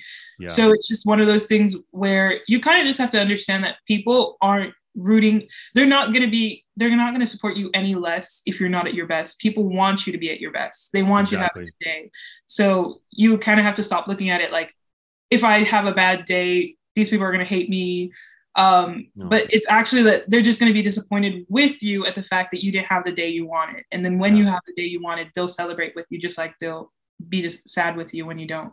And as long as you go out there and leave it all on the platform, like everyone's going to be proud no matter what the outcome is. So just got to keep that in the back of your head, is like, no, we're all here with you. We're going to feel the disappointment right alongside of you, but we're not disappointed with you, like we're not disappointed at you or whatever. However do you want to phrase that? It's like, so, and it's because we see the potential too, that it's like, that's the only reason. Like, if we thought that you were like a big loser, then we wouldn't be disappointed. You know what I mean? Yeah. It's like, because we think you're like world-class level lifter, that's why you feel the disappointment when you don't live up, whenever you don't perform as well as you could, so, but again, it's all about, if you leave the effort out there, that's all you can ask for. That's all anyone can ask for. So, but good. I mean, it sounds like you've gone through some things like mentally and like, sorted things out. And like, you still sounds like you recognize, you're self-aware. You recognize that you kind of have this problem where you put a lot of pressure on yourself and stuff, but pressure is good. Pressure is a privilege. Billie Jean King said that like, in tennis, that's like, to feel that pressure, that's a good thing. That's what pushes you. It's literally like, no hustle, no story. I tell myself that all the time. Like, if there's no pressure, like, it's boring. You want pressure. You want to have difficulty. Absolutely. But, moving into Scottsdale, I guess. What'd you say? Moving into like Scottsdale, like the So let's move into Scottsdale. Because we'll go on forever. So going into sub junior nationals. All right. So you're on a redemption arc. That you're capable of way more than the 500 kilo total that you put up in Scranton. I really did. Hold on, before we move into one quick question about high school nationals. What was the atmosphere like, and just like, what was the vibe over there? Oh, I loved it. I mean, I didn't expect much from it either. I did a lot of research on Powerlifting America, but before, I couldn't find as many videos from like smaller meets. Usually when you compete like USPA and you go to like a small meet, it's not really like, it's not as nice. And they don't cover the athletes. They don't do it half as much as you guys do here. So stepping in and seeing like, the lights were low. I loved like how it was dark, and then the platform was lit up, and then just you going around and like recording the athletes, it literally made me feel like I was like some huge athlete. Like, I don't know, it was super cool. And just everybody's vibe was awesome. The athletes were super cool. Like the guys, after I squatted and they were getting ready for their flight, they were literally like hyping me up as I walked to the back, and everyone was awesome. It's super cool to compete and just have a good environment to compete in. Yeah, I think the high school nationals, really exceeded everyone's expectations, and it was a great meet. And so if anyone out there is listening and you're in high school, look at doing high school nationals next year. It's in New Orleans. It's going to be a great time. John Burford and his squad are actually the ones hosting it and directing it. The venue is supposed to be bigger. We're going to have a media room set up, so we'll do press conferences there, all kinds of stuff. Like we're going to treat it like, like we do all the other open nationals and stuff like that as well. So it's going to be great. So, okay, let's get into sub junior nationals in Scottsdale. How did that go for you? Sub juniors it was amazing. Honestly, obviously I was bummed that I didn't get to compete with Luella, because I was so like, that literally kept me going the entire prep. I was so excited to just have like a little bit of a competition. Yeah. But it was also amazing because I got to have Brianni there. And then also as a plus, I had Joe as well. And it's just having somebody who's experienced and just in your ear, and she wants to see me succeed every single time. It was really cool. She took care of everything. So I just went in for squat. I had a great squat day. Like I went 3 for 3. I also closed out the flight, which was awesome. I ended 468, which was, I had done 463 at the end of prep, and I don't remember if you guys saw that video, but it was an RP10. Like that was the slowest squat I had ever done in my life. And my third, I even had more in the tank, but we were playing it to have like the highest GL and to finish with the highest total, but I was uncontested. So Oh, so how was that squatting last? So, like, weren't you in the same flight as like Dr. Pat Johnson and some absolute superstars, right? I think I remember that. Yeah, I was in the same flight as like Melissa Copeland. It was super cool. I mean, I didn't really know anyone at the time but I remember you told me that in the back, and I just felt like it lit me up for the rest of the day. Honestly, it was what I needed to hear. Yeah. And it just shows me that like I can hang with like people who are like in the sport for a long time. And like, if I just put a little bit more time under my belt, like I can really do something cool. You definitely can. Yeah. So Melissa squatted 459, 459 or shoot, let me switch this back to kilograms. We gotta stick with kilograms here. But Melissa squatted a 208 and you squatted 212. So that's big. That's big. And then here, let's see. Let me find Melissa let me find her. Where is it? At NAPF, she did a 213. 213. Yeah, I saw her NAPF squat was insane. Yeah. So she chipped you. You put up 212. I love it. I love we get a rivalry between our sub juniors and our M1s. Yeah, it was really cool. It was funny because like Melissa, she like had seen me through a mutual friend, because like we have a friend that posts a lot of my stuff as well. And I remember when I was going into weigh-ins, I didn't know anybody. I was just like kind of like there, and she's like, "You're Chealsea, right?" And I was like, yeah, how did you know? And like she just said that she knew me from a friend. It was super cool because you never know like the influence you have and like how many people know you without you even knowing. Yeah. So it's just all good things. Like Scottsdale was just the best. It was literally the best. Yeah, I mean, I hope people start to know you. We're going to put you out there as much as possible and blow you up. So everybody knows now, at least in Powerlifting America. We're about to tell the whole world about it, though, in a couple of weeks. But all right, so squat went awesome. You close out the set, and like you said, like there's bosses in that set or in that flight, which is a really cool honor to have.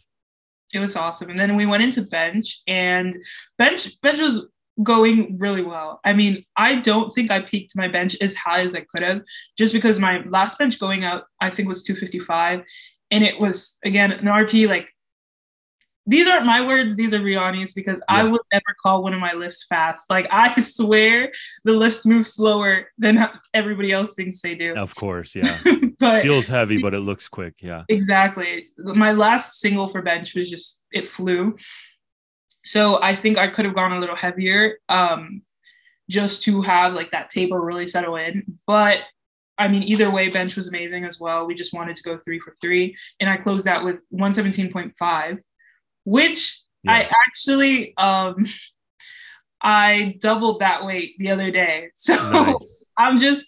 It feels good to be doing well in bench. And after the 259, I reset because I kind of like, I didn't want high school nats to go the same. I didn't want Scottsdale to go the same way as high school nats. Yeah. And after benching, I usually feel like a little bit in my back. So I have to like roll out. Brianna was like, do your stretches. She was like telling me what to do, and I did it. And I was kind of feeling myself getting into my head again. So I just had to remember to have fun. Like, honestly, for me, powerlifting is just fun. Like, I want to dance. I want to have fun. I want to listen to my music. So I was just dancing. I was laughing in the back. I was in my own world. And as soon as I did that and I got my music, I just took off again. Like, it just felt like light work. We opened with 425 and I made it move. And it just, from there, it was great. We ended at 463, 210 to just like have a good closeout, and everything was well. I mean, 9 for 9. Won my class, but I was uncontested, but I did get best lifter. So I think you got the best lifter of all sub juniors this year. I believe, is that right? Yes.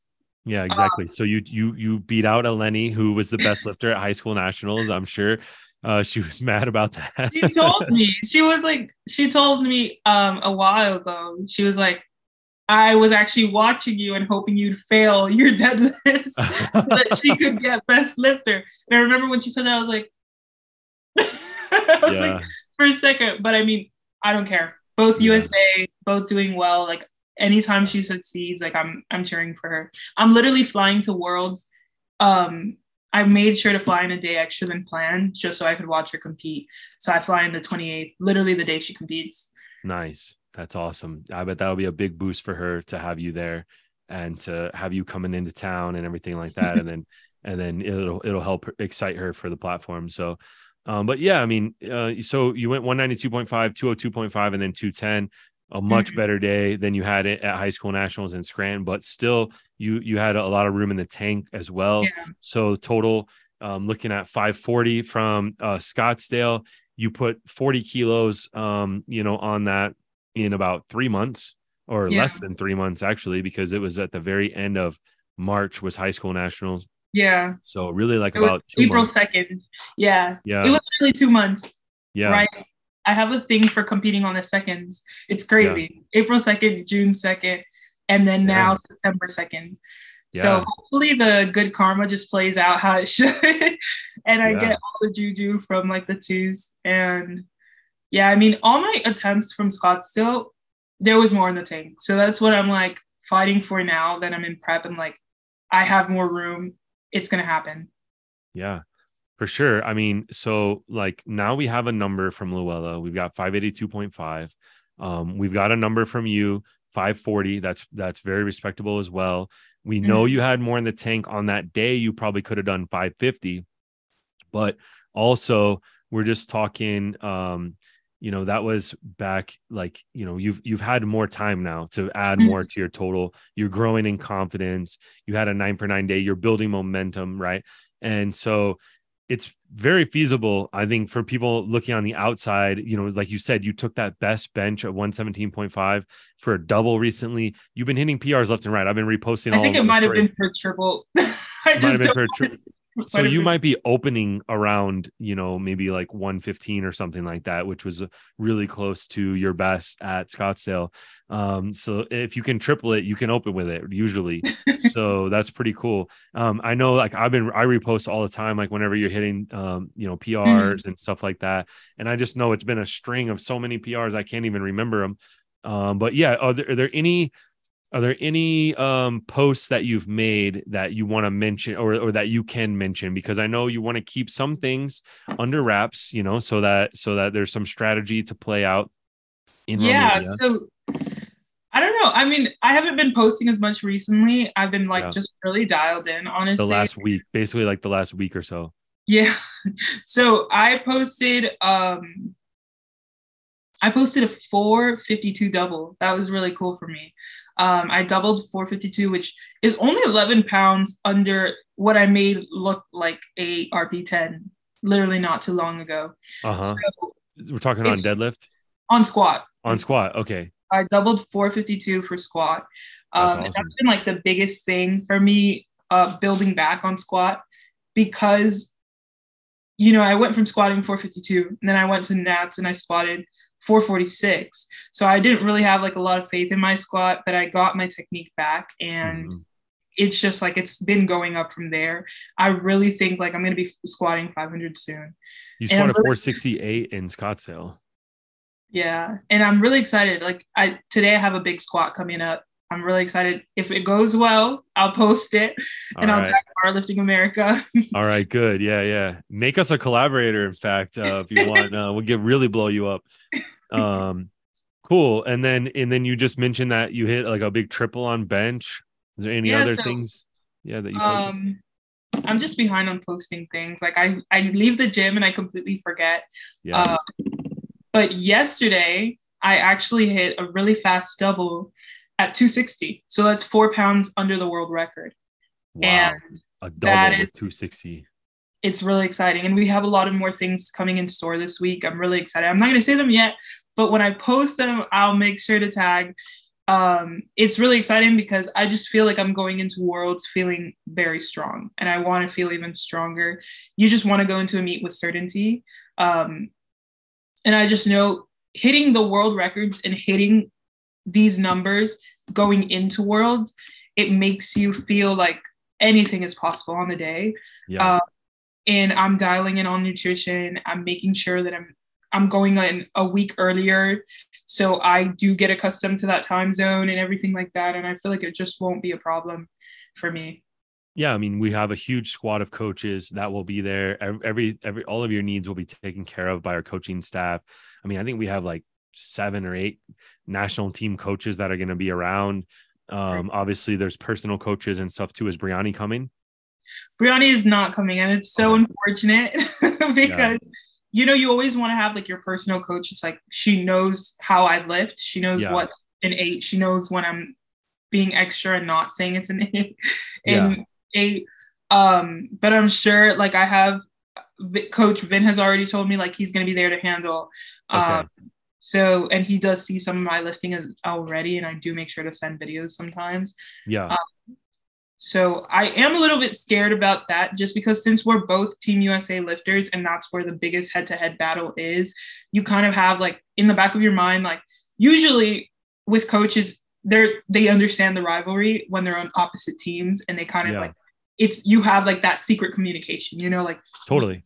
So it's just that's how it will be. That's how it will be actually. So and maybe Vin has already mentioned to you, I don't know exactly how they're going to split it up, but basically what we'll do is we'll assign one of the coaches for you and one of the coaches for Luella and let you battle. And that like, so let's just say in this case, like maybe we have Vin coaching you and then we have maybe Tamara or one of the other coaches that'll be there.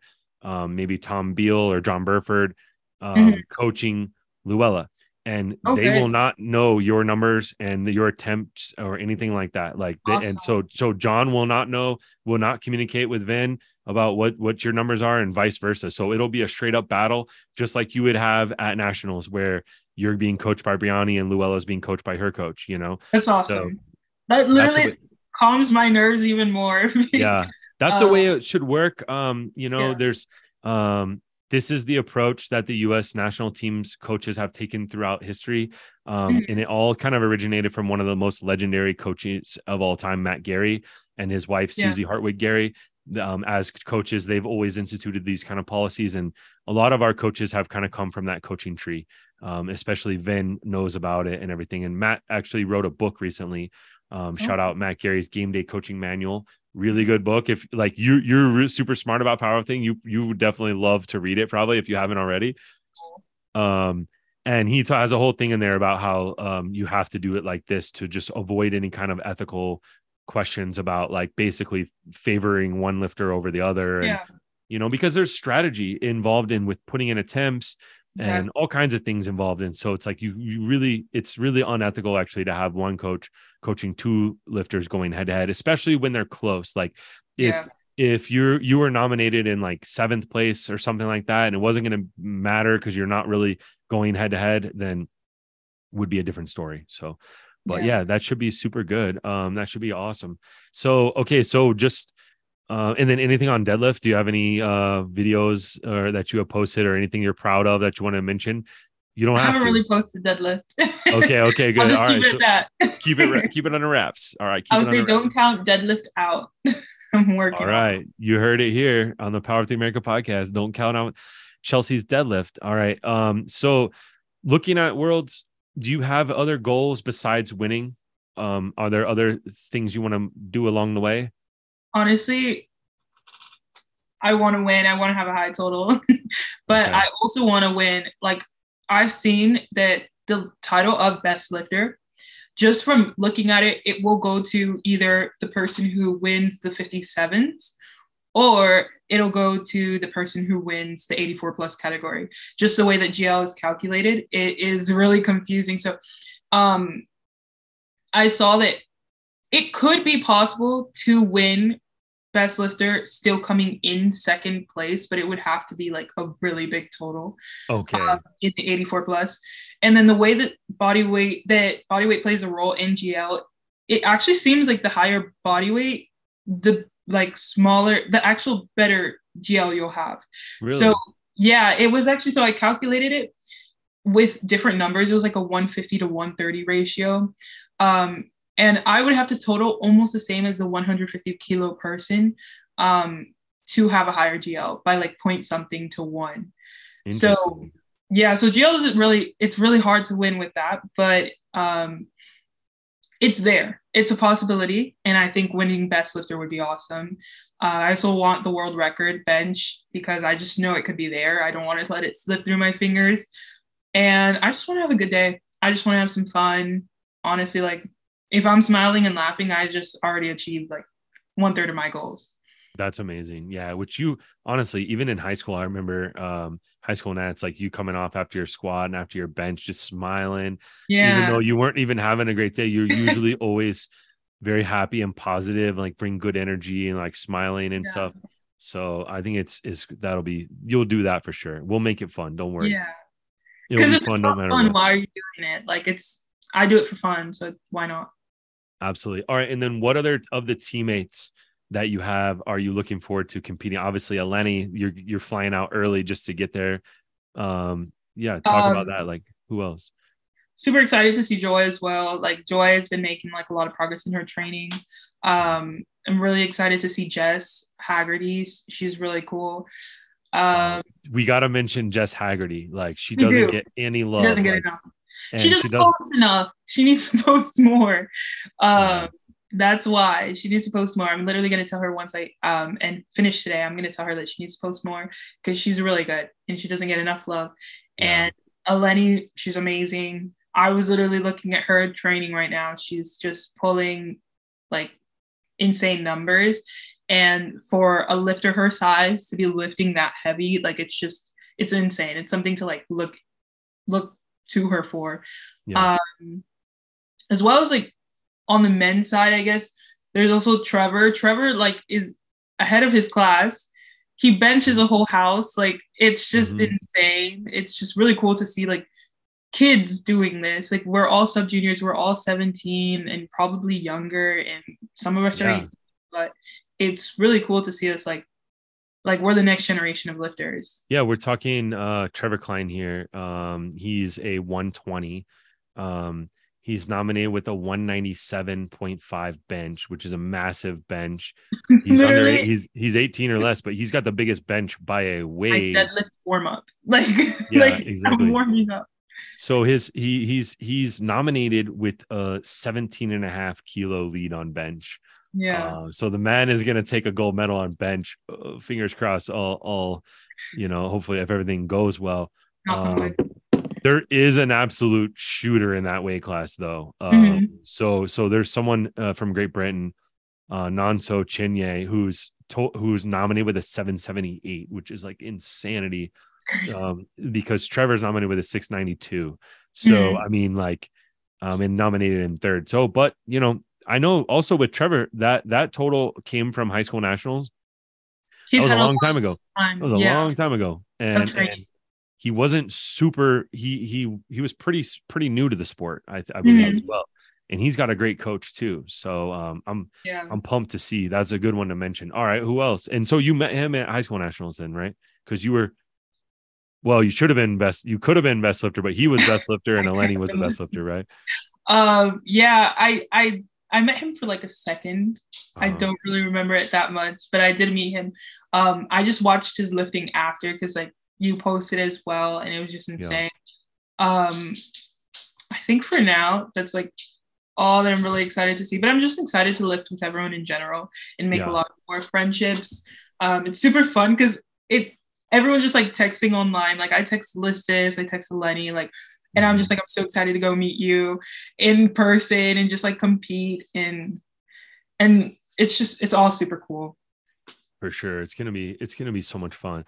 Along those lines, like, just what does it feel like being that you're going to be representing your country, having USA, the USA singlet and all that?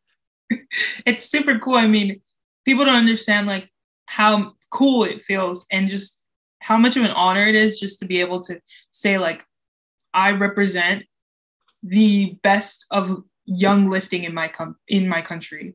Like out of all the people that compete and want to make it to this level, I've done it. And I'm on my way to compete against people across the entire world.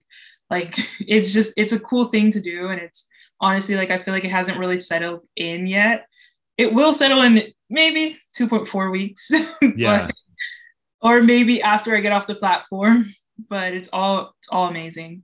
Well, I'll be right there waiting with the camera and microphone. We'll get you in a press conference. We'll ask. I mean, one way or another, you're going to be standing on the podium listening to the U.S. national anthem, right? Exactly. That's going to be insane, whether you're in silver or gold. Like, not a lot of people at your age get to go and represent their country and then stand up on front of everybody and have the national anthem play. Like, that's going to be so crazy for both of you. So, I mean, like, Luella got to experience that already in the North American Championships, right? Yeah. So like that was really cool for her to be able to experience that. But yeah, it's like not a lot of people your age get to do stuff like that. So it's really exciting. All right. The other question is just like we've been mentioning you alongside of names Bonica, Brittany Schlater, Sonita, like Listis, Luella Bowden. I mean, how does it feel just like that you're already being named and mentioned, you know, Alexis Jones? We talk about all these different ladies out here. What does it feel like to be kind of like mentioned in the same sentence with all those ladies? It's awesome. I mean, that's all I can say. Like, it's really cool. I've worked to get here, and it's like, it's really cool to see that it's paid off, like coming into full effect and just taking a second to take it all in. It's awesome. Yeah. All right. And so let's get into a little bit of your backstory. I know we've been going super long, so we don't have to go into too much detail about it. But just tell us a little bit about like, how did you get into powerlifting? Did you do other sports first? And a little bit about just like, you know, your background. Yeah. So I actually started in cheerleading, and I did a lot of other sports, but cheerleading is always the one that I mentioned just because it was like the sport that I saw myself. Like I was always one of those kids who was like, cheerleading is going to get to the Olympics. We're going to do it and we're going to have some fun. But around like the time that I went to middle school, because when you're a kid, you don't really notice like all of that. Like I've always grown up very different. Like I've been massive. I'm tall. I have like, literally I have bigger like fingers. Like my hands are big. My shoulders are really broad. Like I've always grown up very muscular. And on top of that, I grew up in like a city that's heavily white and heavily Hispanic. And I'm like a little Black girl. Like I always felt really different. And as you start to grow up, that starts to pop out more. Like you start to have more insecurities. When it came to like going to cheerleading practice, I would feel so out like of everyone else just because you're just bigger and nobody is like used to seeing that. And the people that you're closest to will make you have the strongest insecurities. That's something that you'll learn like at a really young age. Like sometimes my mom would tell me that I'm getting too muscular, but it's not really something that I can control because I wouldn't necessarily try to. And I just had like a really bad time with body image. And some of those comments that people make don't really like, they don't understand that they really do cut deep, and comments have like a big effect on who you are. Like I've been called a monkey before. I've been called a lot of things because of like how different I look, and I didn't always see it as a good thing. And I didn't always see being like strong and powerful as a good thing. And I was always naturally like very strong. So around like high school, when I came into freshman year, I was doing cheerleading a lot, but I wasn't really finding it fun anymore just because of all those insecurities. And I didn't really have like a fun time doing the things I used to love. And I was really alone because my sisters were in college at the time. And so I didn't want to quit cheerleading because of the fact that like I kind of clung to it for that sense of security and for like not to feel alone. Like I was always at cheer practice. So I started going to the gym. And at that time, I actually started eating like I was on a cut, and I would eat like literally less than 1,000 calories to like 1,200 calories every day. It was crazy. Why did you start doing that? Is it because when you started going to the gym, what do you mean you were like on a cut?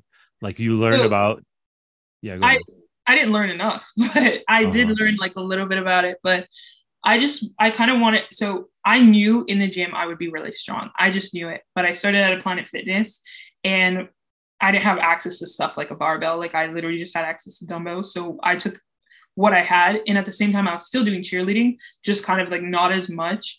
And so I just thought I wanted to lose weight and I wanted to cut down on my size. And I feel like my browser history at that time was like shoulder reduction, like surgery, or like, oh my goodness, like just any way to like look smaller. Like I wanted to look like everybody else. And like that's a hard like place to be in. It's just really hard, especially when you're alone. You don't really have anyone to talk to. So I would just be in the gym trying to like get smaller and just look any other way. And I did that for a while until I realized I really wasn't healthy. And then one day I saw a picture of Hunter Henderson. And I remember I mentioned this in Scottsdale. I didn't say who it was. Saw a picture of Hunter Henderson, which is like an insane bodybuilder and powerlifter. Yeah. And she was flexing. I think it was from a bodybuilding show. And that just, it completely transformed the way I thought. Like it transformed my mindset. Like if I never saw that picture, I don't really know where I would be. But it just felt so amazing to see somebody that thought that being strong was beautiful and being powerful. Like she looked amazing. She was big and she liked it. Yeah. And for me, like I had gone through all these years feeling so different, feeling like big compared to people who were like half my height. And I just wanted to change all of that. And I hated it. So seeing her just embrace that, I was just like, immediately, like I just wanted to jump into the sport. I wanted to be a bodybuilder. I wanted to be huge. And then I found my coach now, Brianni, and I saw her videos and I saw that she did powerlifting. And at that time, a lot of people were telling me to get into powerlifting. So I watched her lift, and it was just to have all these women just embrace, like they wanted to be strong at a time that I literally wanted to, like, it's really hard to think about it because I wouldn't be where I am today. And I literally would sit and like get depressed in my room because I was big. And these women want to get bigger, and they want to get bigger and bigger, and they want to lift like 700 pounds. They want to total more every day. So I started to look up to them, and they don't understand the impact that they make on young minds. Like they really don't. And it's just, I'm forever like thankful to them. I still follow them now. I still like look after everything that they say. And they literally got me into powerlifting. Like I would watch their videos to check like my form and stuff like that. It was just really cool. And honestly, and now Brianni's my coach. So it's like, it's really awesome to see like develop over time. So I started training squat, bench, deadlift more. I did my first meet. And at my first meet, everybody was really welcoming. I literally had like people chanting my name and like asking me to take pictures with me because I couldn't believe that like a 16-year-old was squatting 413, deadlifting 463. Like it was insane. And those people, like it was like the most magical thing ever. I feel like kids should want to be in an environment like this. And that's why I do say I wish I started earlier, just because I feel like my mindset would have really been cultivated in that environment rather than thinking I should be tiny all the time. I would have embraced my size a lot earlier and went around like all of those negative thoughts that I did have. But in due time, you know, I got here and I'm doing what I like to do. So I'm just happy. Yeah, that's an amazing story. I mean, and like, I think one thing now you're going to be that role model, like for other people, you know, like there's other people out there that are 17 years old or 15 or 14 years old and are going through the same things that you were going through and having the same type of thoughts that you were thinking. And they're going to see you out here just loving life. Like you're just always the happiest person. When I see you at meets, you have such a great smile. And you're going to be inspiring the next generation. And you're right. It's interesting to think too. I mean, we talked a little bit about people should post more. And one of the reasons is because you never know who's watching, and you never know. Hunter Henderson, like, I don't know, like she's friends with Brianni and stuff, I think. And so probably she's aware of you now at this point. And she follows me. She follows you, right? Like, isn't that amazing? Literally that day I started sobbing. Like my thing is like, with my role models, like I look up to Hunter Henderson and Brianni the most, obviously, because they were what got me into the sport. But my biggest thing is I never want to like tag them or text them to the point where they feel like they have to like pity follow me. I want to like earn their follow. Like I want them to see me on their explore page and be like, who the heck is this girl? And I don't know, one day she just randomly followed me after like a story I had posted. And I absolutely like started screaming. My mom was like, what's wrong? I was so happy. She's so cool. It's just amazing. Like they really don't have any idea what they do for other people. And that's awesome because it's like also a mindset you want to be around. Like they would be the same people without the fame or without like all the things that they have. Yeah. Yeah. And I mean, it's also a positive thing about social media, where it's like social media gets a bad rep, especially when it comes to like young women and body image issues, because you're thrown, all these models are all over it, you know, and like you're kind of trained into thinking that you have to be like half naked and stuff like this in order to gain followers. And then you have these and tiny and it's all about like whether or not men value you or not and stuff like this. And then here you have a situation where it's like, you have Hunter, who just like has this exudes confidence and like is so confident in her body and wanting to be bigger, not smaller, and just going against like all the different trends that you see on social media.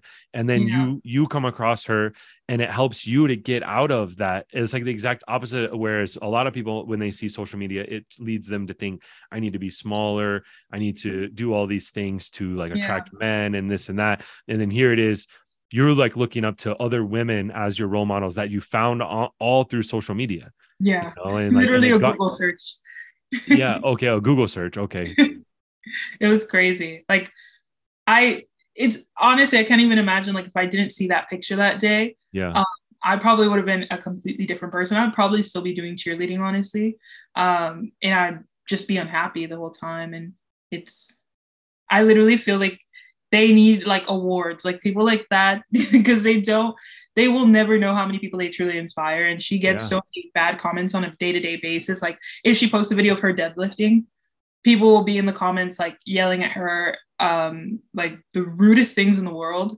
But like the second she followed me, I texted her, I was like, listen, like, you know, I literally looked up to you for this long. Like, like I want you to know, on top of all the negative comments you get, like you're insane. And I've never told Brianna that, but she's literally like, she's my big, like the person I look up to the most. Like that's why she's awesome. My coach. So that's so amazing. And now you're like peers with them. I mean, you're on the same platform. You're throwing around this, you know, similar types of numbers, or you will be at some point. At some point, you know, you're in the ballpark at least with numbers and stuff, but you're on the same platform, you know, and you're doing the same things. And like I said, you're going to inspire the next generation as well, just like they did. And you probably already are inspiring people that you don't even know about, just like they inspire so many people that they don't know about.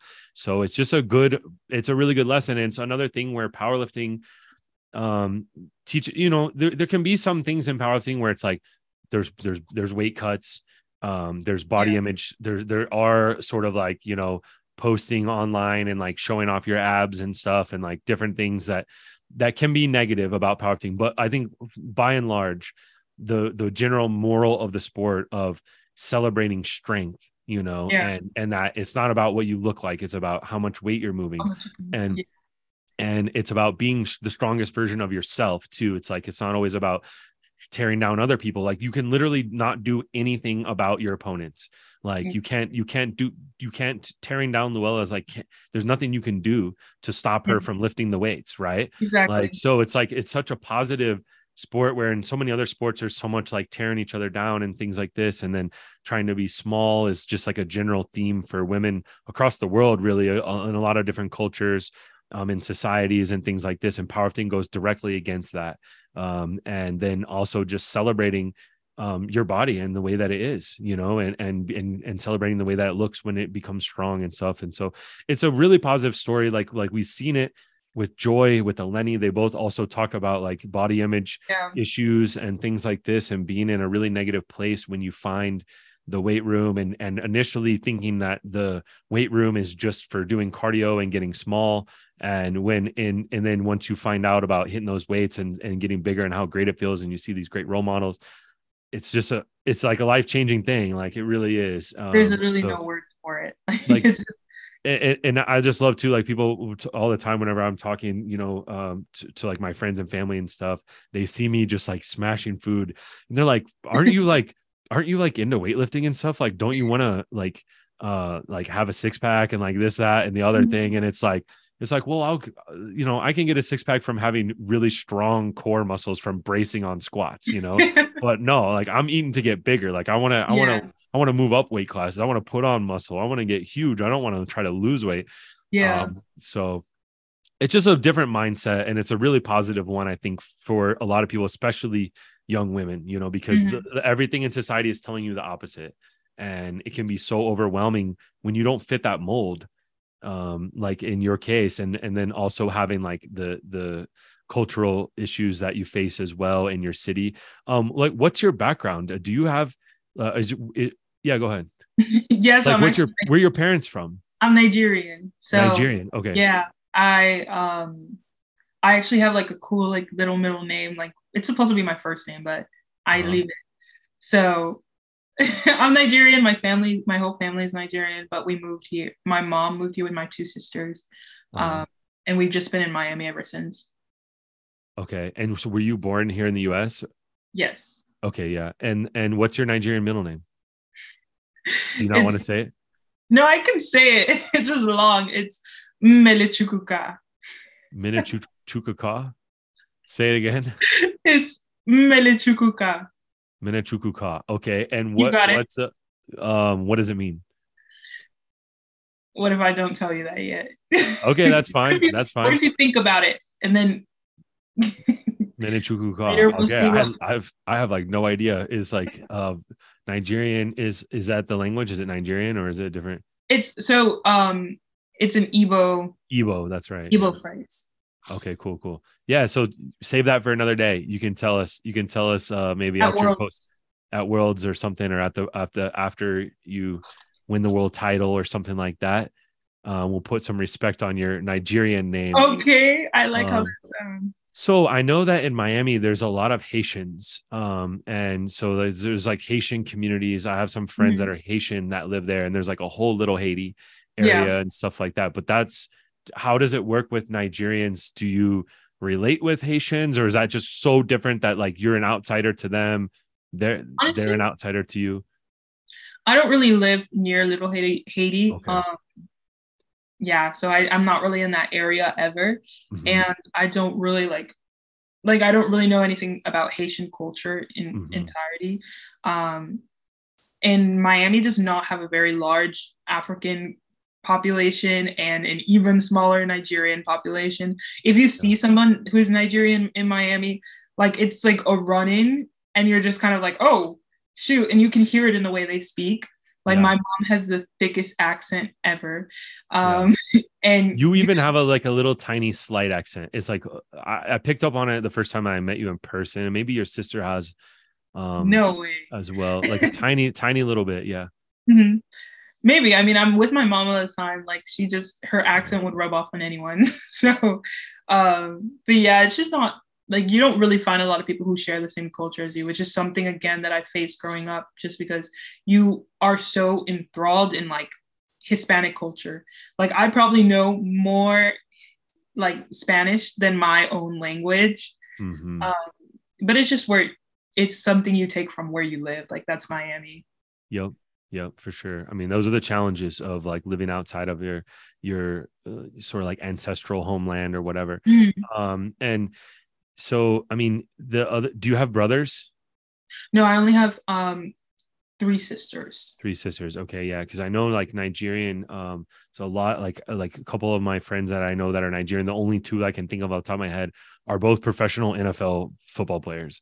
And actually, I can think of 3 of them that I know. They're monsters. It's like, yeah, they're just like super strong and really good at sports and stuff, and super athletic and I think I want to say Russ's parents are Nigerian.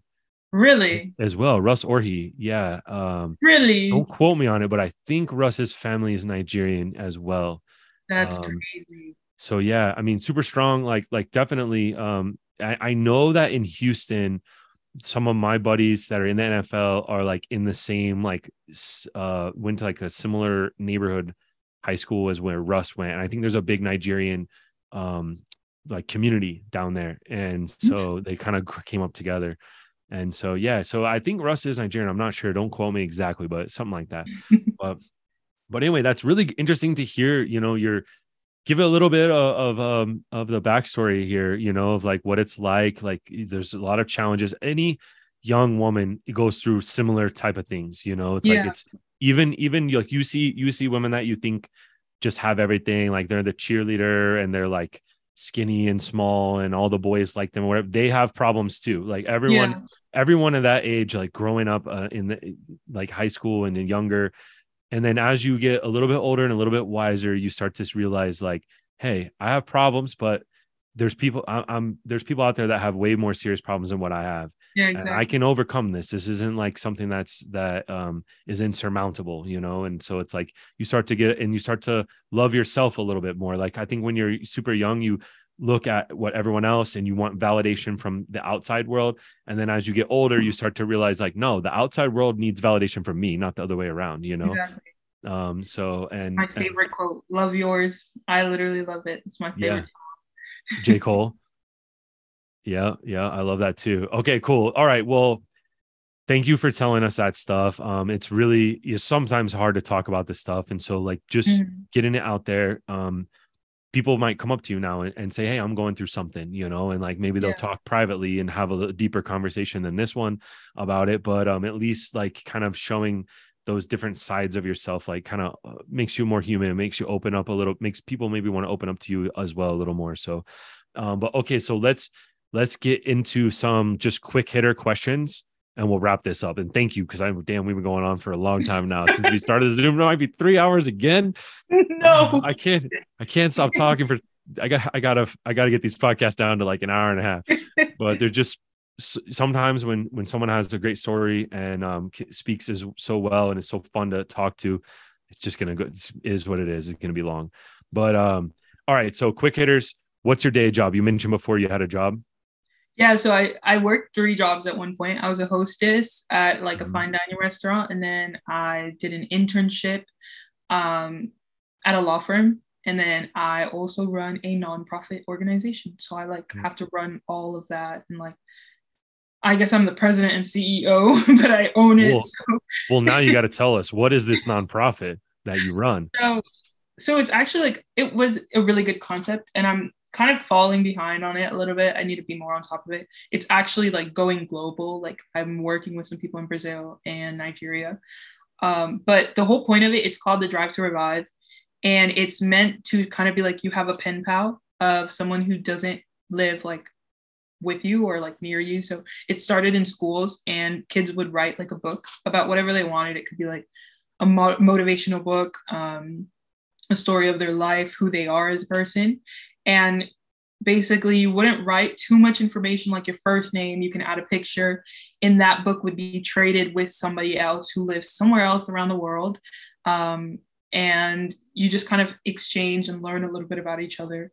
And I'm still like, I haven't published a website yet, but I'm going to try to publish like kind of like a blogging website where they can kind of be like, oh, I got this person's book from Nigeria. I really enjoyed reading it. Thank you so much for like sharing your story, so that they can have like a little place where they communicate as well.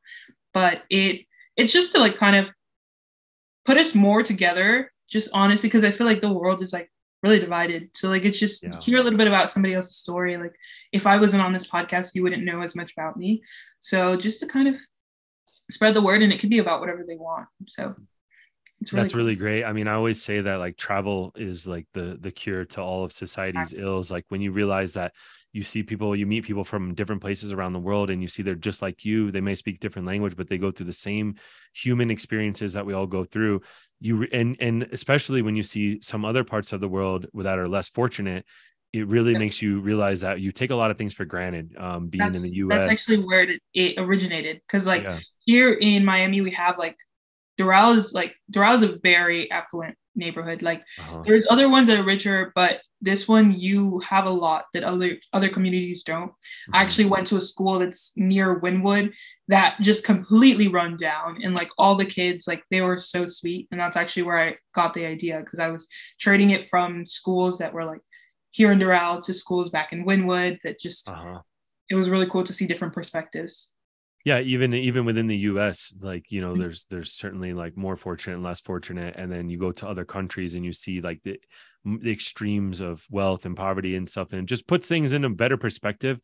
And you learn that basically like we're all the same. We all going through the same kind of struggles. We all, you know, have the same like family things and issues and stuff. And so, yeah, it's really good. So that was my next question was, where do you go to school? You mentioned it's Doral. Is that the name? Doral. Yeah, it's literally Doral Academy. Doral Academy. And what do you Yeah. study? Because I wanted to say I thought you had some kind of like medical aspirations or something. Okay, what is it? I'm a high schooler, so I haven't picked like majors or anything. I'm still exploring, but I really want to do something in like kind of biomed, but still mix it with something else. But I know I want to start a business, so definitely one of my majors. I'm gonna double major, but one is going to be business management and stuff like that. And I really wanted to do political science, get into law a little bit, but there's so many options. So like you got a I lot to want to think do about. everything. I literally want to do everything. I have so many goals and aspirations. Like Yeah. I'm going after all of them. I don't care. I'm not going to pick.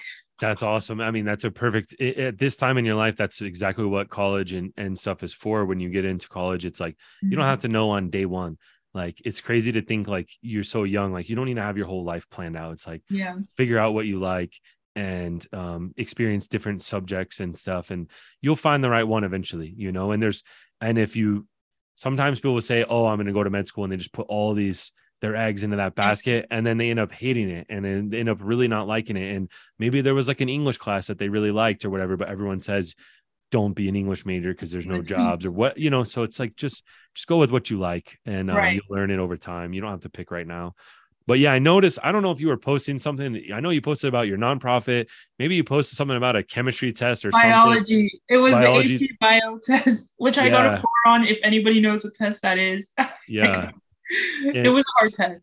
You're super smart. Like, I know you're studying like all these different things and everything. So I just knew in the back of my mind, I was like, she's really smart. So that's great.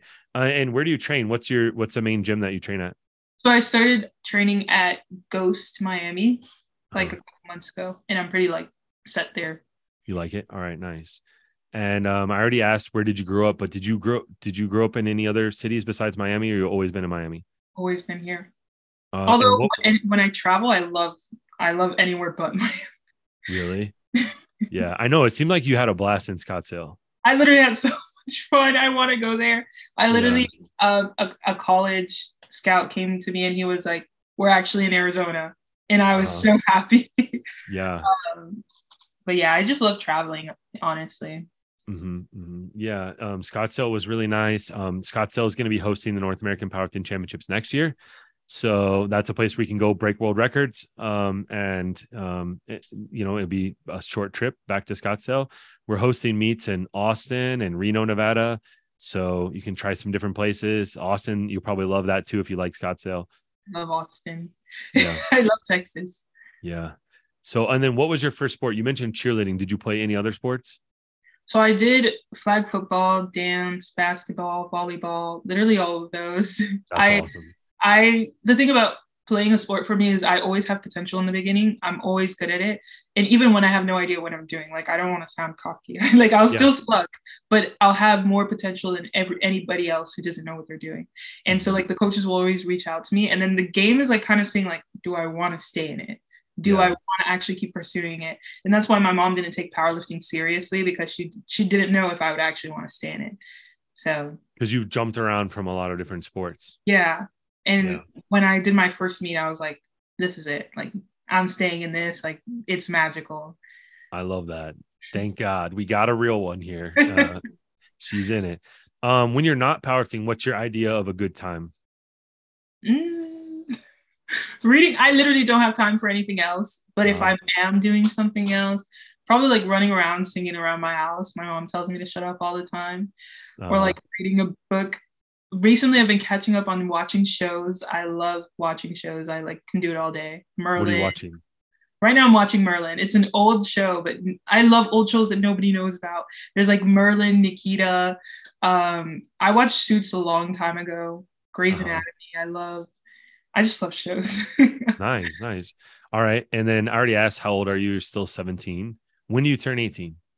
September 13th. So literally right around the corner. Okay, cool. We can celebrate your birthday in Romania. 10 days after I come back. Well, 9 days after I come back. Yeah, exactly. So we'll celebrate there. Do you prefer mountains or beaches, or neither? Neither. You don't like going to the beach in Miami? So I actually had to go this weekend for senior sunrise. I hate the beach. I really hate sand, and the sun is just crazy. But at night, I can do it. But just in general, and what mountains about are mountains? I feel like I never grew up around mountains, so they're like this big scary thing, and I've only seen those in like scary movies. But my sister went hiking in Arizona, so I want to try it one day. I'll try it, but for now, it's no. All right, I think you're gonna probably like mountains. If you don't like sand and the heat and stuff, mountains, they're colder, a lot of shade, not as much sand. So, all right. And do you have any nicknames? Like, what does your mom call you? If you want to say. My mom calls me short for my Nigerian name, so it's Mimi. Mimi. But my friends call me Chel Chel, so I go like Chel Chel, whatever. All right, Chel. I used to be a rapper, so in like the 6th grade. Really you were a rapper in the 6th grade? In the 6th grade, I had a whole SoundCloud. It was for my cheer team. I made like little cheer rhymes for us, and I rapped, and then I had like a little career, and everybody knew me as like Lil Chel Chel. And it was really, really bad. It was embarrassing. That SoundCloud went for 2 years. They didn't let me take down the account, so people could just search up my name. It was the first thing that came up. It was so embarrassing. Like I had a job interview, and the guy was like, "I looked up your name." Oh my God. So it's gone. Oh, it's gone. First day that I could. I deleted that the first time that I could. Like, damn, that's too bad. I was just about to search it and start playing it on this. So Lil Chel Chel. All right, we got you.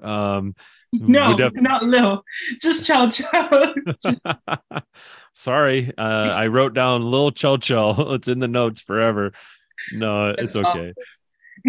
People who listen to this will know the inside joke whenever we say Lil Chel Chel. When I'm in between after squat, I'm like, Lil Chel Chel, how'd that go? No, I'll literally throw up. Like you're gonna mess up my day. All right, fine. I won't mess up. I'll just call you Chealsea or Chel. That's good. But all right, I already asked you a lot about who you looked up for, so we'll skip that one because you already mentioned a lot of names that you look up to. What's your favorite sport to watch? Other than powerlifting? Yeah, other than powerlifting. I was watching the Soccer World Cup. I'm not a soccer fan, but that was really interesting. I really like watching football, but that's just like more like a pastime.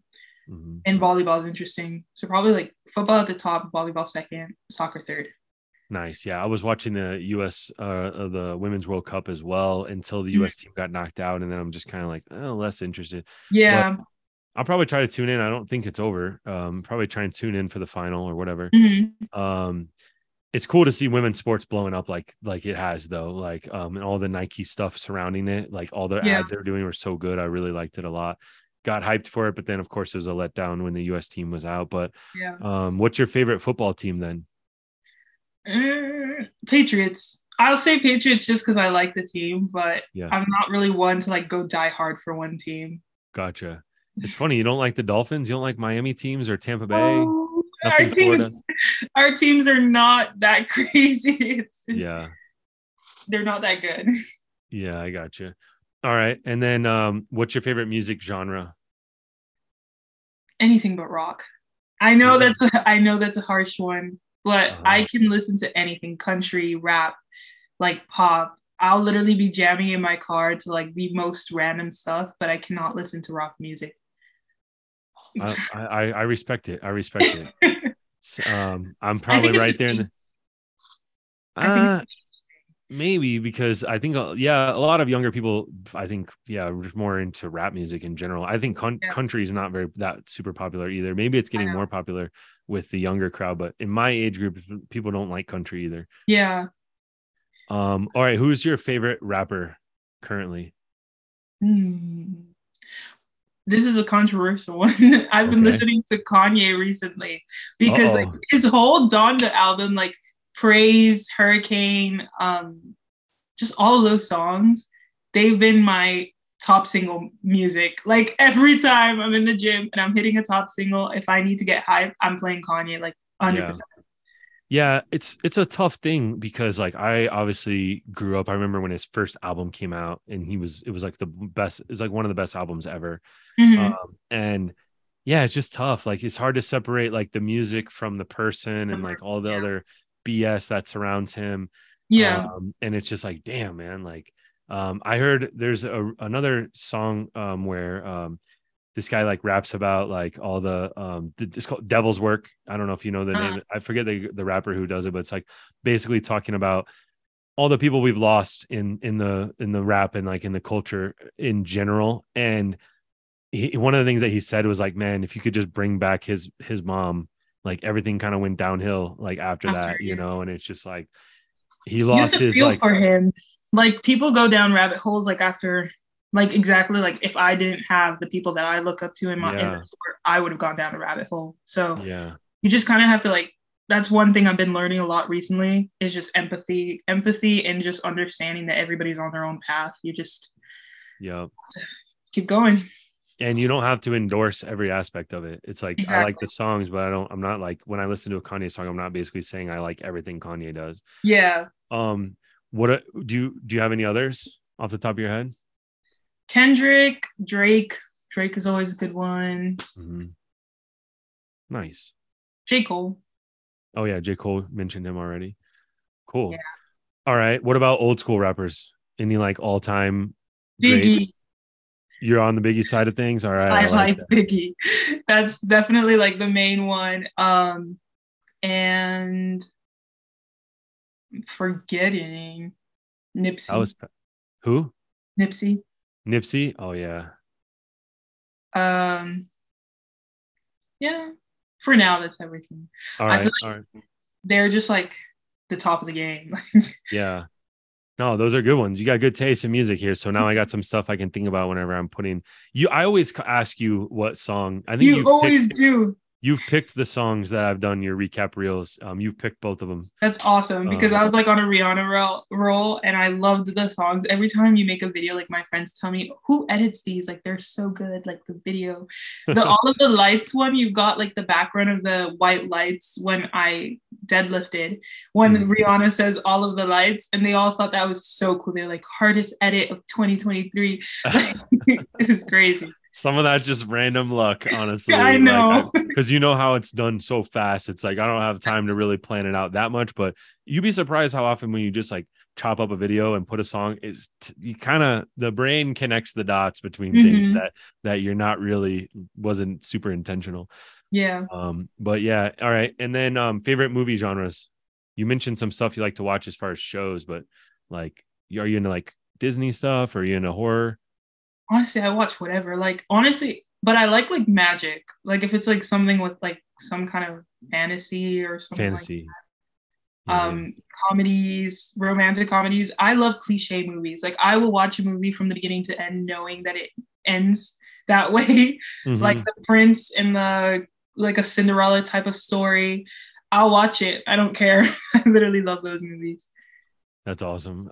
Some good cliche movies for you. All right. And then that's the last one. So are there any people that you want to thank? Do you have any sponsors currently? I do not. All right, sponsors, you hear that? She's unsigned. Just thinking like honestly, like the people like Hitman going, like again, like I said, Eleni, like through this whole prep where I like get injured and then I kind of have to build myself back. Like she knows what it feels like to go through that. So she just has been like the best person to talk to. So I don't feel so isolated and alone. And then also, of course, Brianni, like she's my coach. Like she literally has never given me a reason to go give up. So it's just like, I keep fighting. She's awesome. And like everyone else pushes me forward. My sisters, my family, just, my best friend. Good. All right. That's a good list. And yeah, you've given tons of flowers throughout this whole thing as well. Obviously you're flying out early just to watch Eleni. So it's like big respect for that. But all right, well, let's go ahead and wrap this up then there. Thank you so much for taking the time. This went super long, but it's great. Thanks for that. And then also for just, representing our country and being such a great ambassador for the sport, having a great story and everything. And putting yourself out there, because we need that in order to grow the sport. We need people to put themselves out there like you're doing right now, because people will gravitate to it. They'll gravitate towards your story. So, all right. Well, with that, also thank you to everyone that listens to the Powerlifting America podcast. Don't forget that Chealsea will be competing out here in Romania on September 2nd. So make sure you tune in for that. The World Championships in Romania. We've got a stacked team. We brought an absolutely full squad. I think there's only one. We're only missing like one spot on the whole squad. So tune in for that. Cheer on our team. Cheer on Team USA. And make sure you're following Powerlifting_America on Instagram, and we'll be posting the links every day. We'll be doing behind the scenes coverage. We'll be doing press conferences. I'll be interviewing them with the cell phone on the stories and all that kind of stuff. So make sure to tune in and cheer us all on. And with that, thank you again, and peace out.